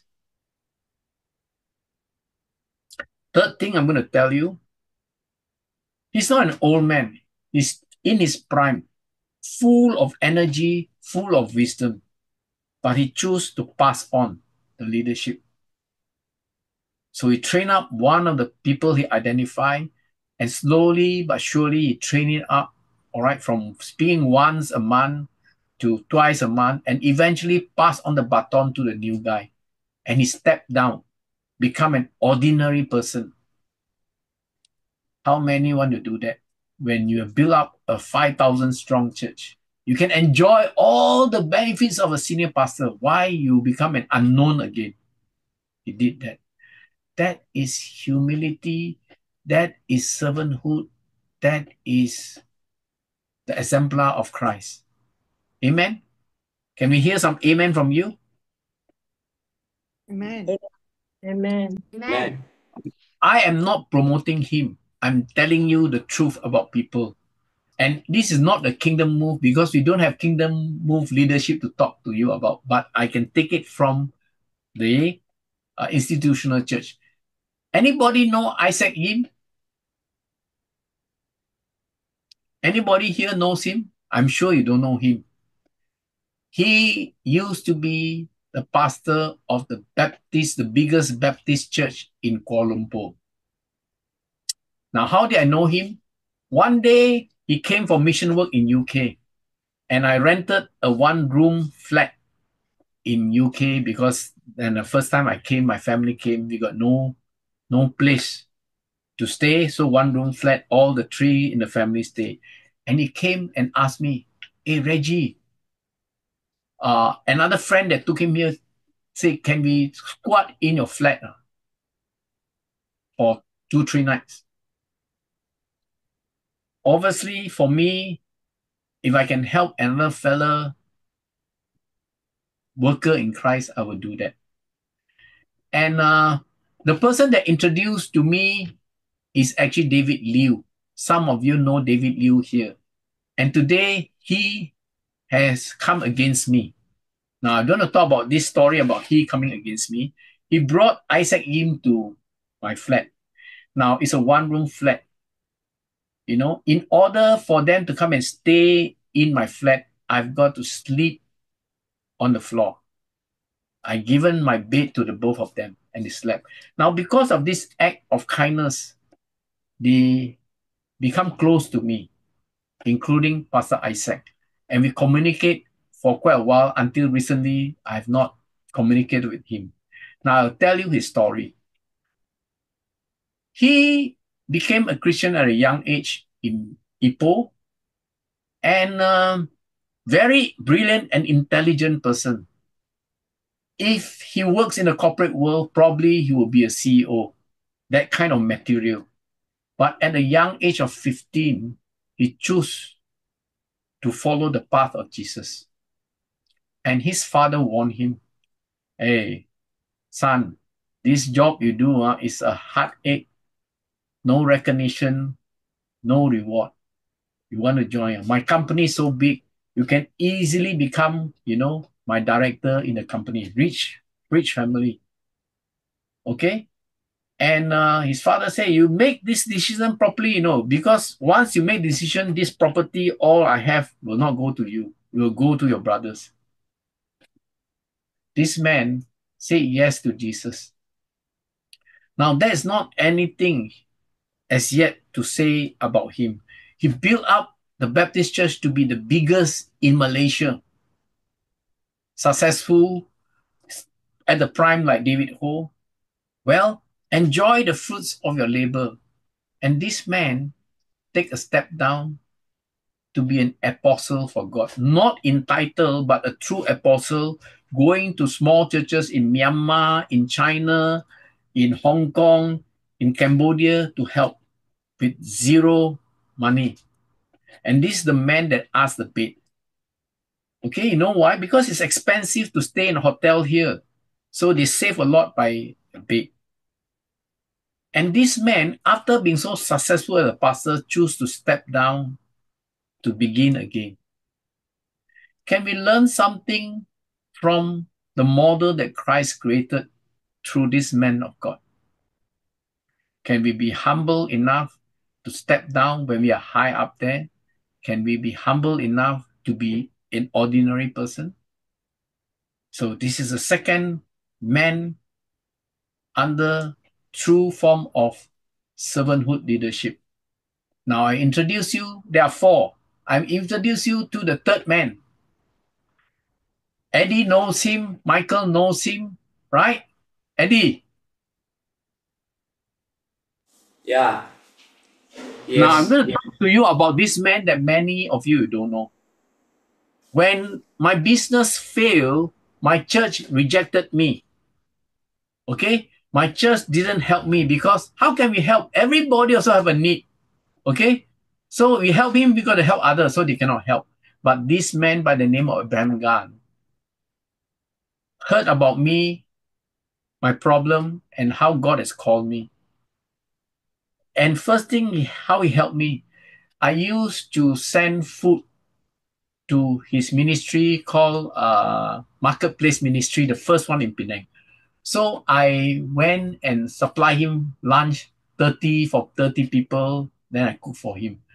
And he know my problem, and many of times I don't come back and collect the things after I cook for them. Okay? Because it's like a buffet style. So I wait until they finish, I collect. And then I get to know him, and he one day told me this, hey, this one, you pao already lah. That means every week I don't order, you just cook and bring. We will take from you. This is to help me. And then later on, he tell me, hey, Brother Reggie, you are called by God. You need to be commissioned. And this man, on the 1st of January 2000, I think, commissioned me to be a man of God. He said you must be set apart if you are called by God. So I'm going to commission you in a simple ceremony. Hillside Baptist Church, he did that. My own church don't do that. And then they kind of come against what Abraham Gunn did for me. They don't do it, but they against what Abraham Gunn did for me. And that put me on a milestone. And he began to train me 5 minutes, speak in the pulpit. After that, 10 minutes, then a full service. Let me speak. And because of that, I begin to fellowship in his church. And I found some very interesting thing. There's an offering box there. Okay, he put a box there. And after service, he never collect tithes and offering. And sometimes he don't even tell them there's a box there, you put the money there. He don't do that. So I see this man truly a man of faith. He told me, I said, why, Pastor, you never ask for offering? He said, the day when there is not enough money to run this church, it is the day that God is giving me a signal that it's over. Okay? And listen, every amount of money he received in excess of the what they call the running of the church, pay up the whoever needs to be paid.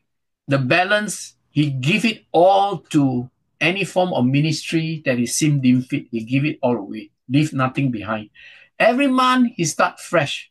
That was not told by him, but told by the person who runs the account. I got shocked. How can you run a church like that? Wow, this man really have faith and trust in God. And if there's any man, any pastor doing a kingdom move without understand the kingdom move, this is the man. He was the one who nurtured me, all right, to train me up to be able, a man to minister to other people.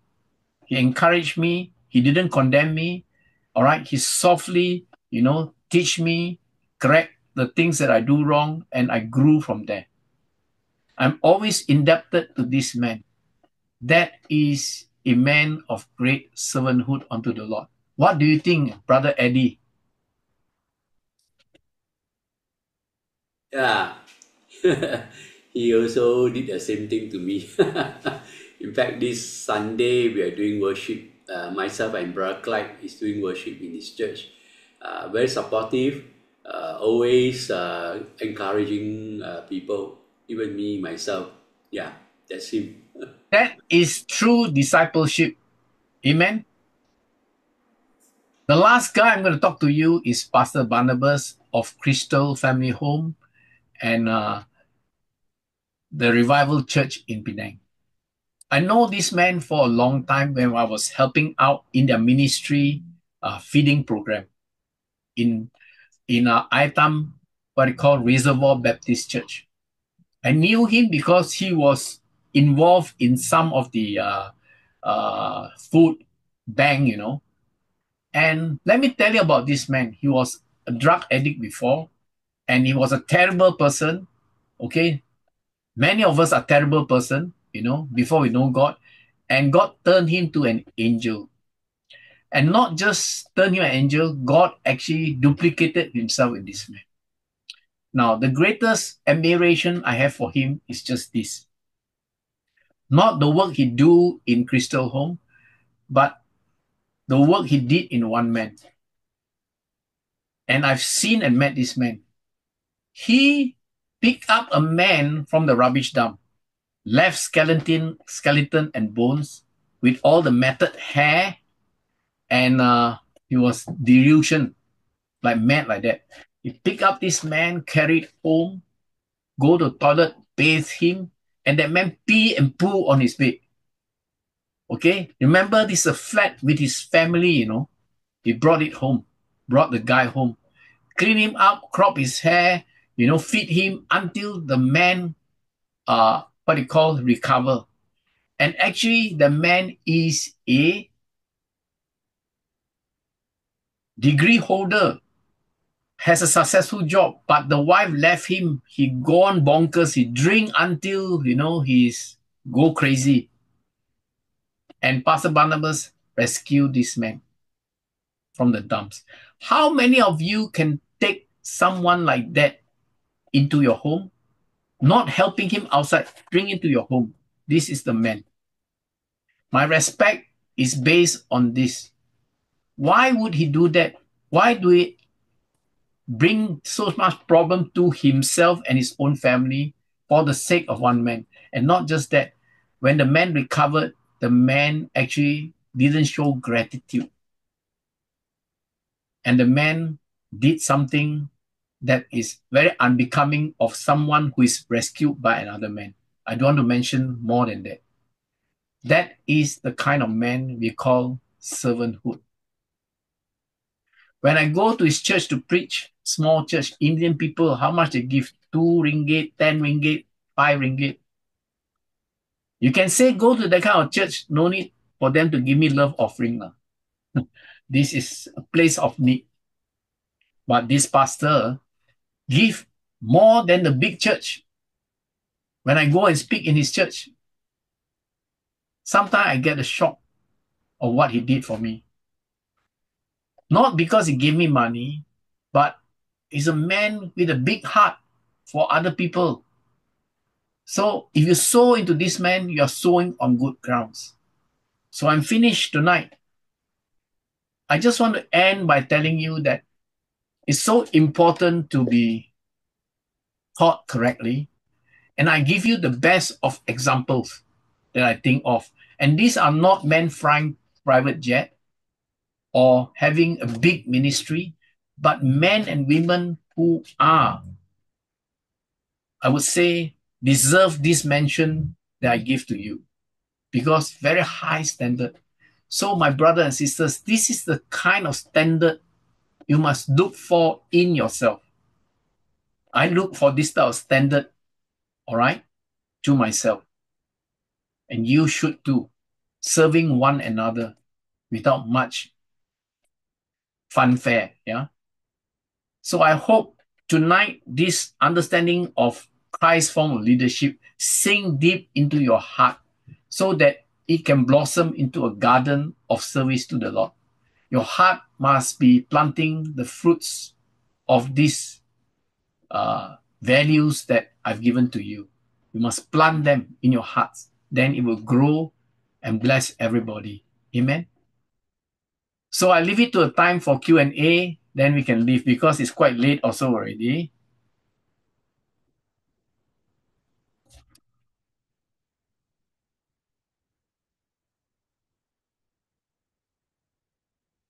Any input Brother from Reggie. you or comments? Yeah, Dorothy, yes? Yeah. Immerse yourself. Don't be in a black, what they call, a block. Wait, where am I? Wait. Yeah. So it is very helpful.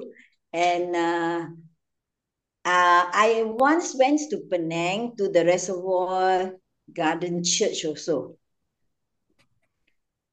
The one near the Penang Hill Railway. Yeah. Is that the Yeah, correct. Yeah, that's the church. That I went there many years ago before I was a Christian. My sister brought me there. Stephen, can you mute yourself? Thank you very much for teaching us, for revealing to us all these things. And I am a person, I don't want to boast about myself, but God also teaches me humility. And whatever we learn in the upper room, morning devotion, I try with the help of the Holy Spirit to do it, and even apologize to people who have wronged me, so that there is, like you say, unity at the place. So I'm very blessed to be in the upper room. So thank you very much, Brother Reggie, for teaching us all these different aspect of being a good follower of Jesus Christ and to be a servant of the Lord. Thank you. God bless you. Amen. Hallelujah. Yeah, next person.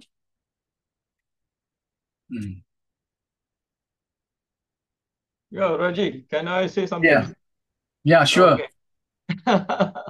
Just now you say you cannot understand why I am not in Kingdom Move.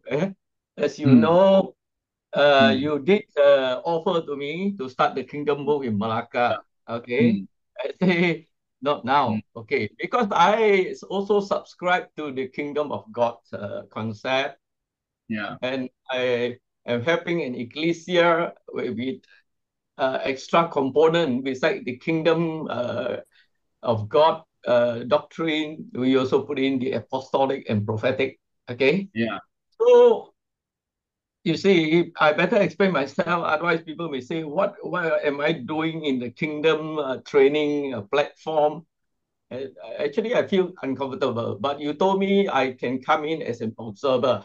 Okay, and I did explain to Eddie, if I'm running in the inner circle, in the inner track with all of you, then I cannot give you any input.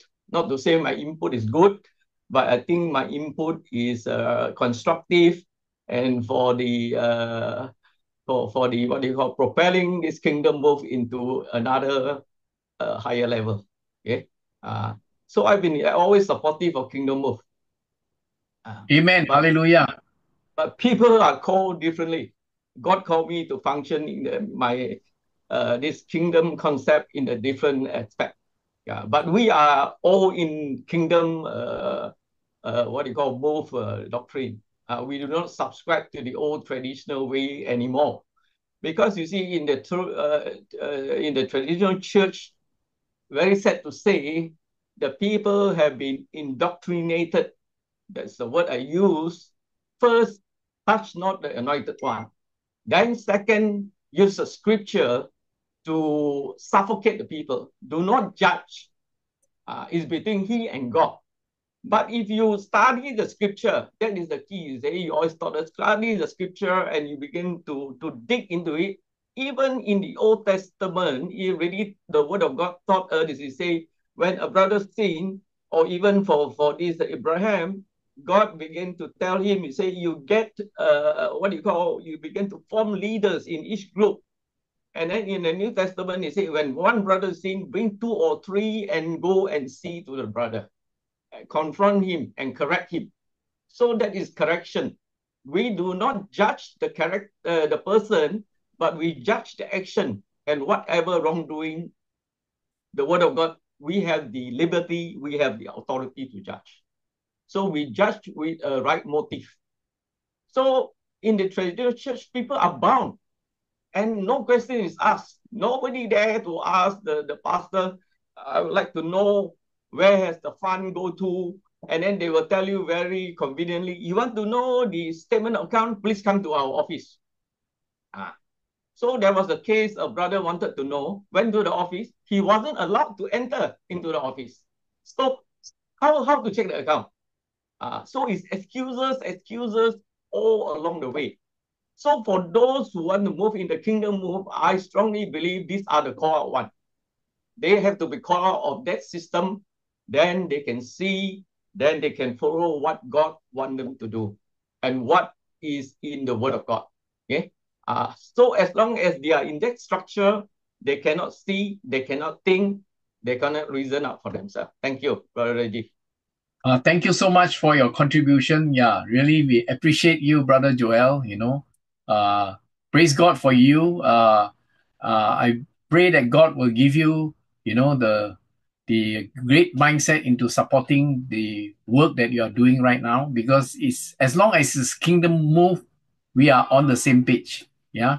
So we would like to really unite with anybody that is really doing the same thing, but not by name, all right, but by works. Because a lot of people have kingdom in their what they call set up, but then you go deeper, you find that actually it's a human form of leadership, which we don't want. We don't want any form of human leadership, but we submitted to our Christ. Yeah, amen. So anybody else like to say your 2 pence worth of thoughts?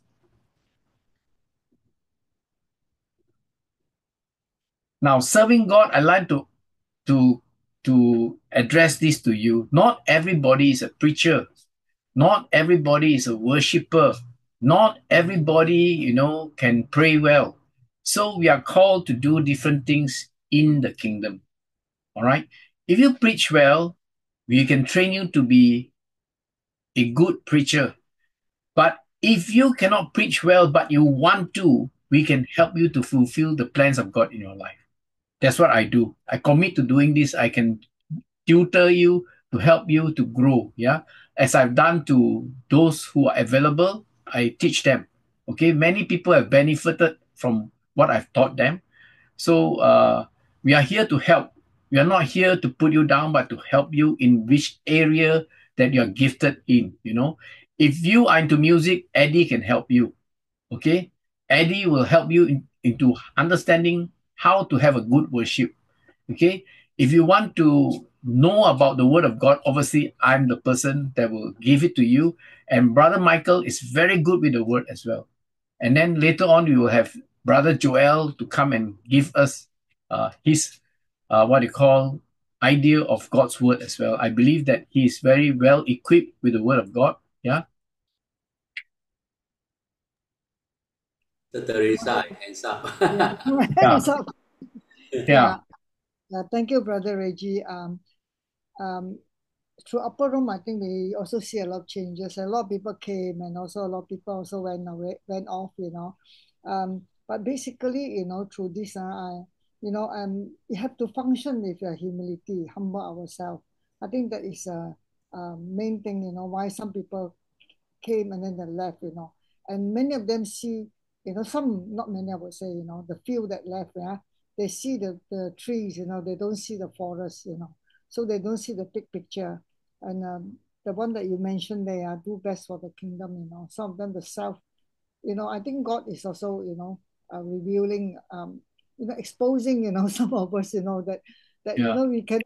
That's why they cannot function, because God is exposing, the weakness that is inside some of us. Yeah, we continue to pray. Every morning we have prayers, and we will pray for those that that have left. Yeah, they're like the lost sheep. Thank you. Yeah. And Thank you, Sister Teresa. I also need to mention some of my, those, the supporters, that support the leadership. Many of them here that is here, right now. Yeah. Who you are. Is praying Yeah. for the leadership, and they're all here. Those in Upper Room. Thank you very much. All of you, who are praying every morning. We come in at 6 o'clock and we're already praying. Thank you. Yeah. Praise God that a lot of us don't want to take the bitter God.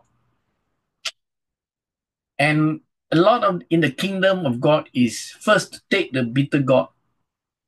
All right. There's a lot of things God need to correct us, because we all come from a very different mindset. We are changing, transforming ourselves into another mindset. And there's a lot of things to take out from our life. And it's not easy to take out all those things that are bad habits. So there's a lot of correction going on. That's why now I sense in a lot of people, they need to be corrected. There are people applying to come in here, and I won't admit anybody until I'm very sure now that they want to be part of the kingdom move. They want to serve. All right. There isn't the point of training them for the kingdom move is they are just come in to just hear the message. That's not the intention of this teaching. This is to equip the people to be serving in the kingdom. So you've got no interest in the millennium reign, you shouldn't be here. All right. It's not for you, because it's for people who are in the millennium reign, because what you hear may be against the doctrine from the church where you come from, because we are moving on a very narrow path towards the kingdom. Amen. Yeah, Brother Reggie, I think I want to share a bit on the journey how I end Yeah. up in new wineskin. I want to encourage everyone here. And it started off when I attended upper room. It's just as attend upper room to listen to the meeting and things like that. And I suddenly have an urge to start a new wine scheme in Penang. But I tell you frankly, I have nobody. I only have Clyde and Hanshin. And thank God that God bring people like Hazel and Pauline into my group, and the journey is not easy, and also along the way, Hanshin drop off, James drop off, went through quite a lot of challenges.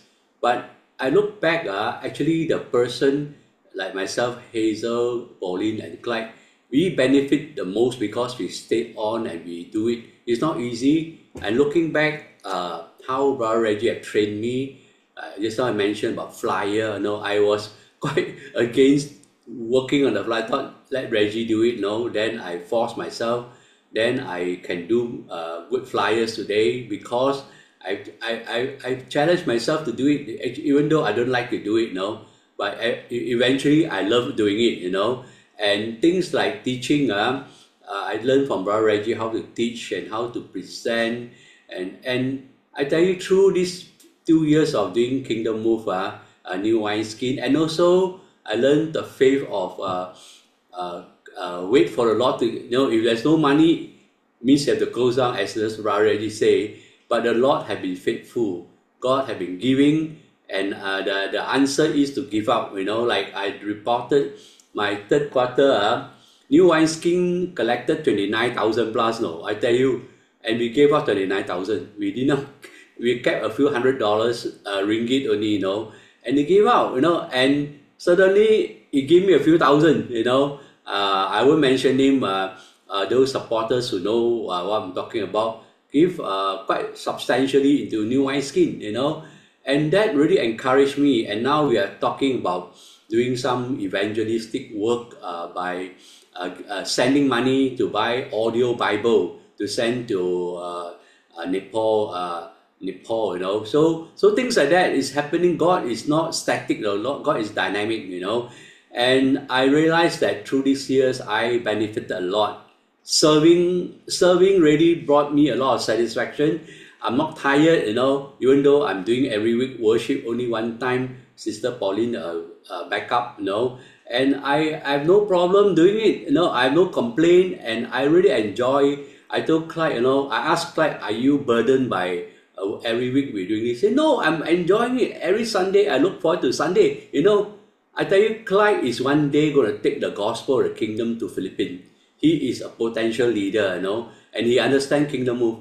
So I'm just sharing this from my own perspective. My brothers and sisters, take the first step. As Brother Reggie say, we can set up more Kingdom Move, and you will be the one blessed the most. I tell you, when you take up the steps, take up the challenge and do it, just like me. When I took it 2 years ago, I don't know whether I can do it, how long I can last, but today I lasted. I even do better than what I expected. And this is how God works, as Brother Reggie shared his testimony. You have they have to step into the river Jordan before the river part. If they don't step into the river Jordan, the water will never part. So you must take the first step. If you want to serve God and serious about the Kingdom Move, take the first step, and God will open the water of the river Jordan for you to cross over and do great things for Him. Brother Reggie, that's all I need to encourage. Praise God for Brother Eddie. I need to say this appraisal right now about Brother Eddie. We have come a long way. We've been friends for a long time. He know about the Kingdom Move for a long time, but he can't see it like most of us can't see it until God reveal Himself to us. Then when we see it, the rest is history. And today, I believe that Eddie is enjoying really miraculous circumstances in his life. God has sorted out a lot of his problem, resolved a lot of issues of the past, and he's moving forward because God is removing the baggages. But more than that, I also observed that the way Eddie preached because I heard many, many sermons around the world. I preach in many churches and I've heard many sermons. And I can tell you that he has more substance in his preaching than many, many pastors in big churches. I can tell you that. It's solid. The word is solid and the presentation is articulate. All right. And everything is moving in tandem to what God has intended for him. And at this age, doing this, I think it is a surprise to him what he has accomplished today. What he has accomplished throughout this short period of time is much more than many of the years he has been a believer. Am I right to say that, Eddie? Yeah, I accepted Christ 1993. That's 31 years ago. And the last few years is the best part of my life because I know the word very. I'm actually a very a leader in a full gospel businessman. I've been very, very public, and I heard a lot of messages from men of God coming to speak in my meetings, but those did not. I count those as nothing compared to what I learned in the Kingdom Move. That's why I told a few other people. To me, just like Miles Monroe say, you ask me to preach any message, it's only one message: Kingdom of God. That's my stand also now. Amen. Amen. Wonderful. This is a clear example of what God can do to all of us. Okay. And like he shares is very true.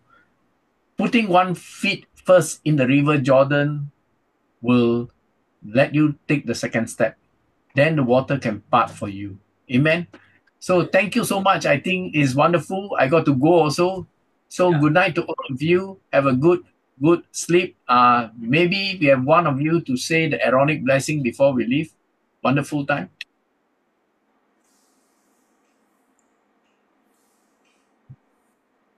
Get somebody have not done it before. Then we all Yeah, someone who have not done it before, please do it. Yeah. Maybe Sister Shirley Louis, would you like to do it?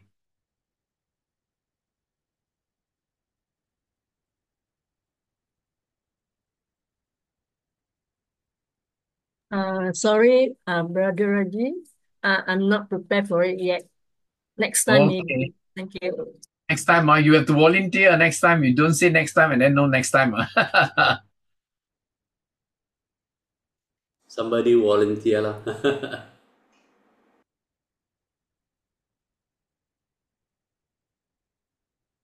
Hey, those from Breakfast with Jesus, every day you are saying it. Stop, Quickly, don't waste time. We all want to go to bed.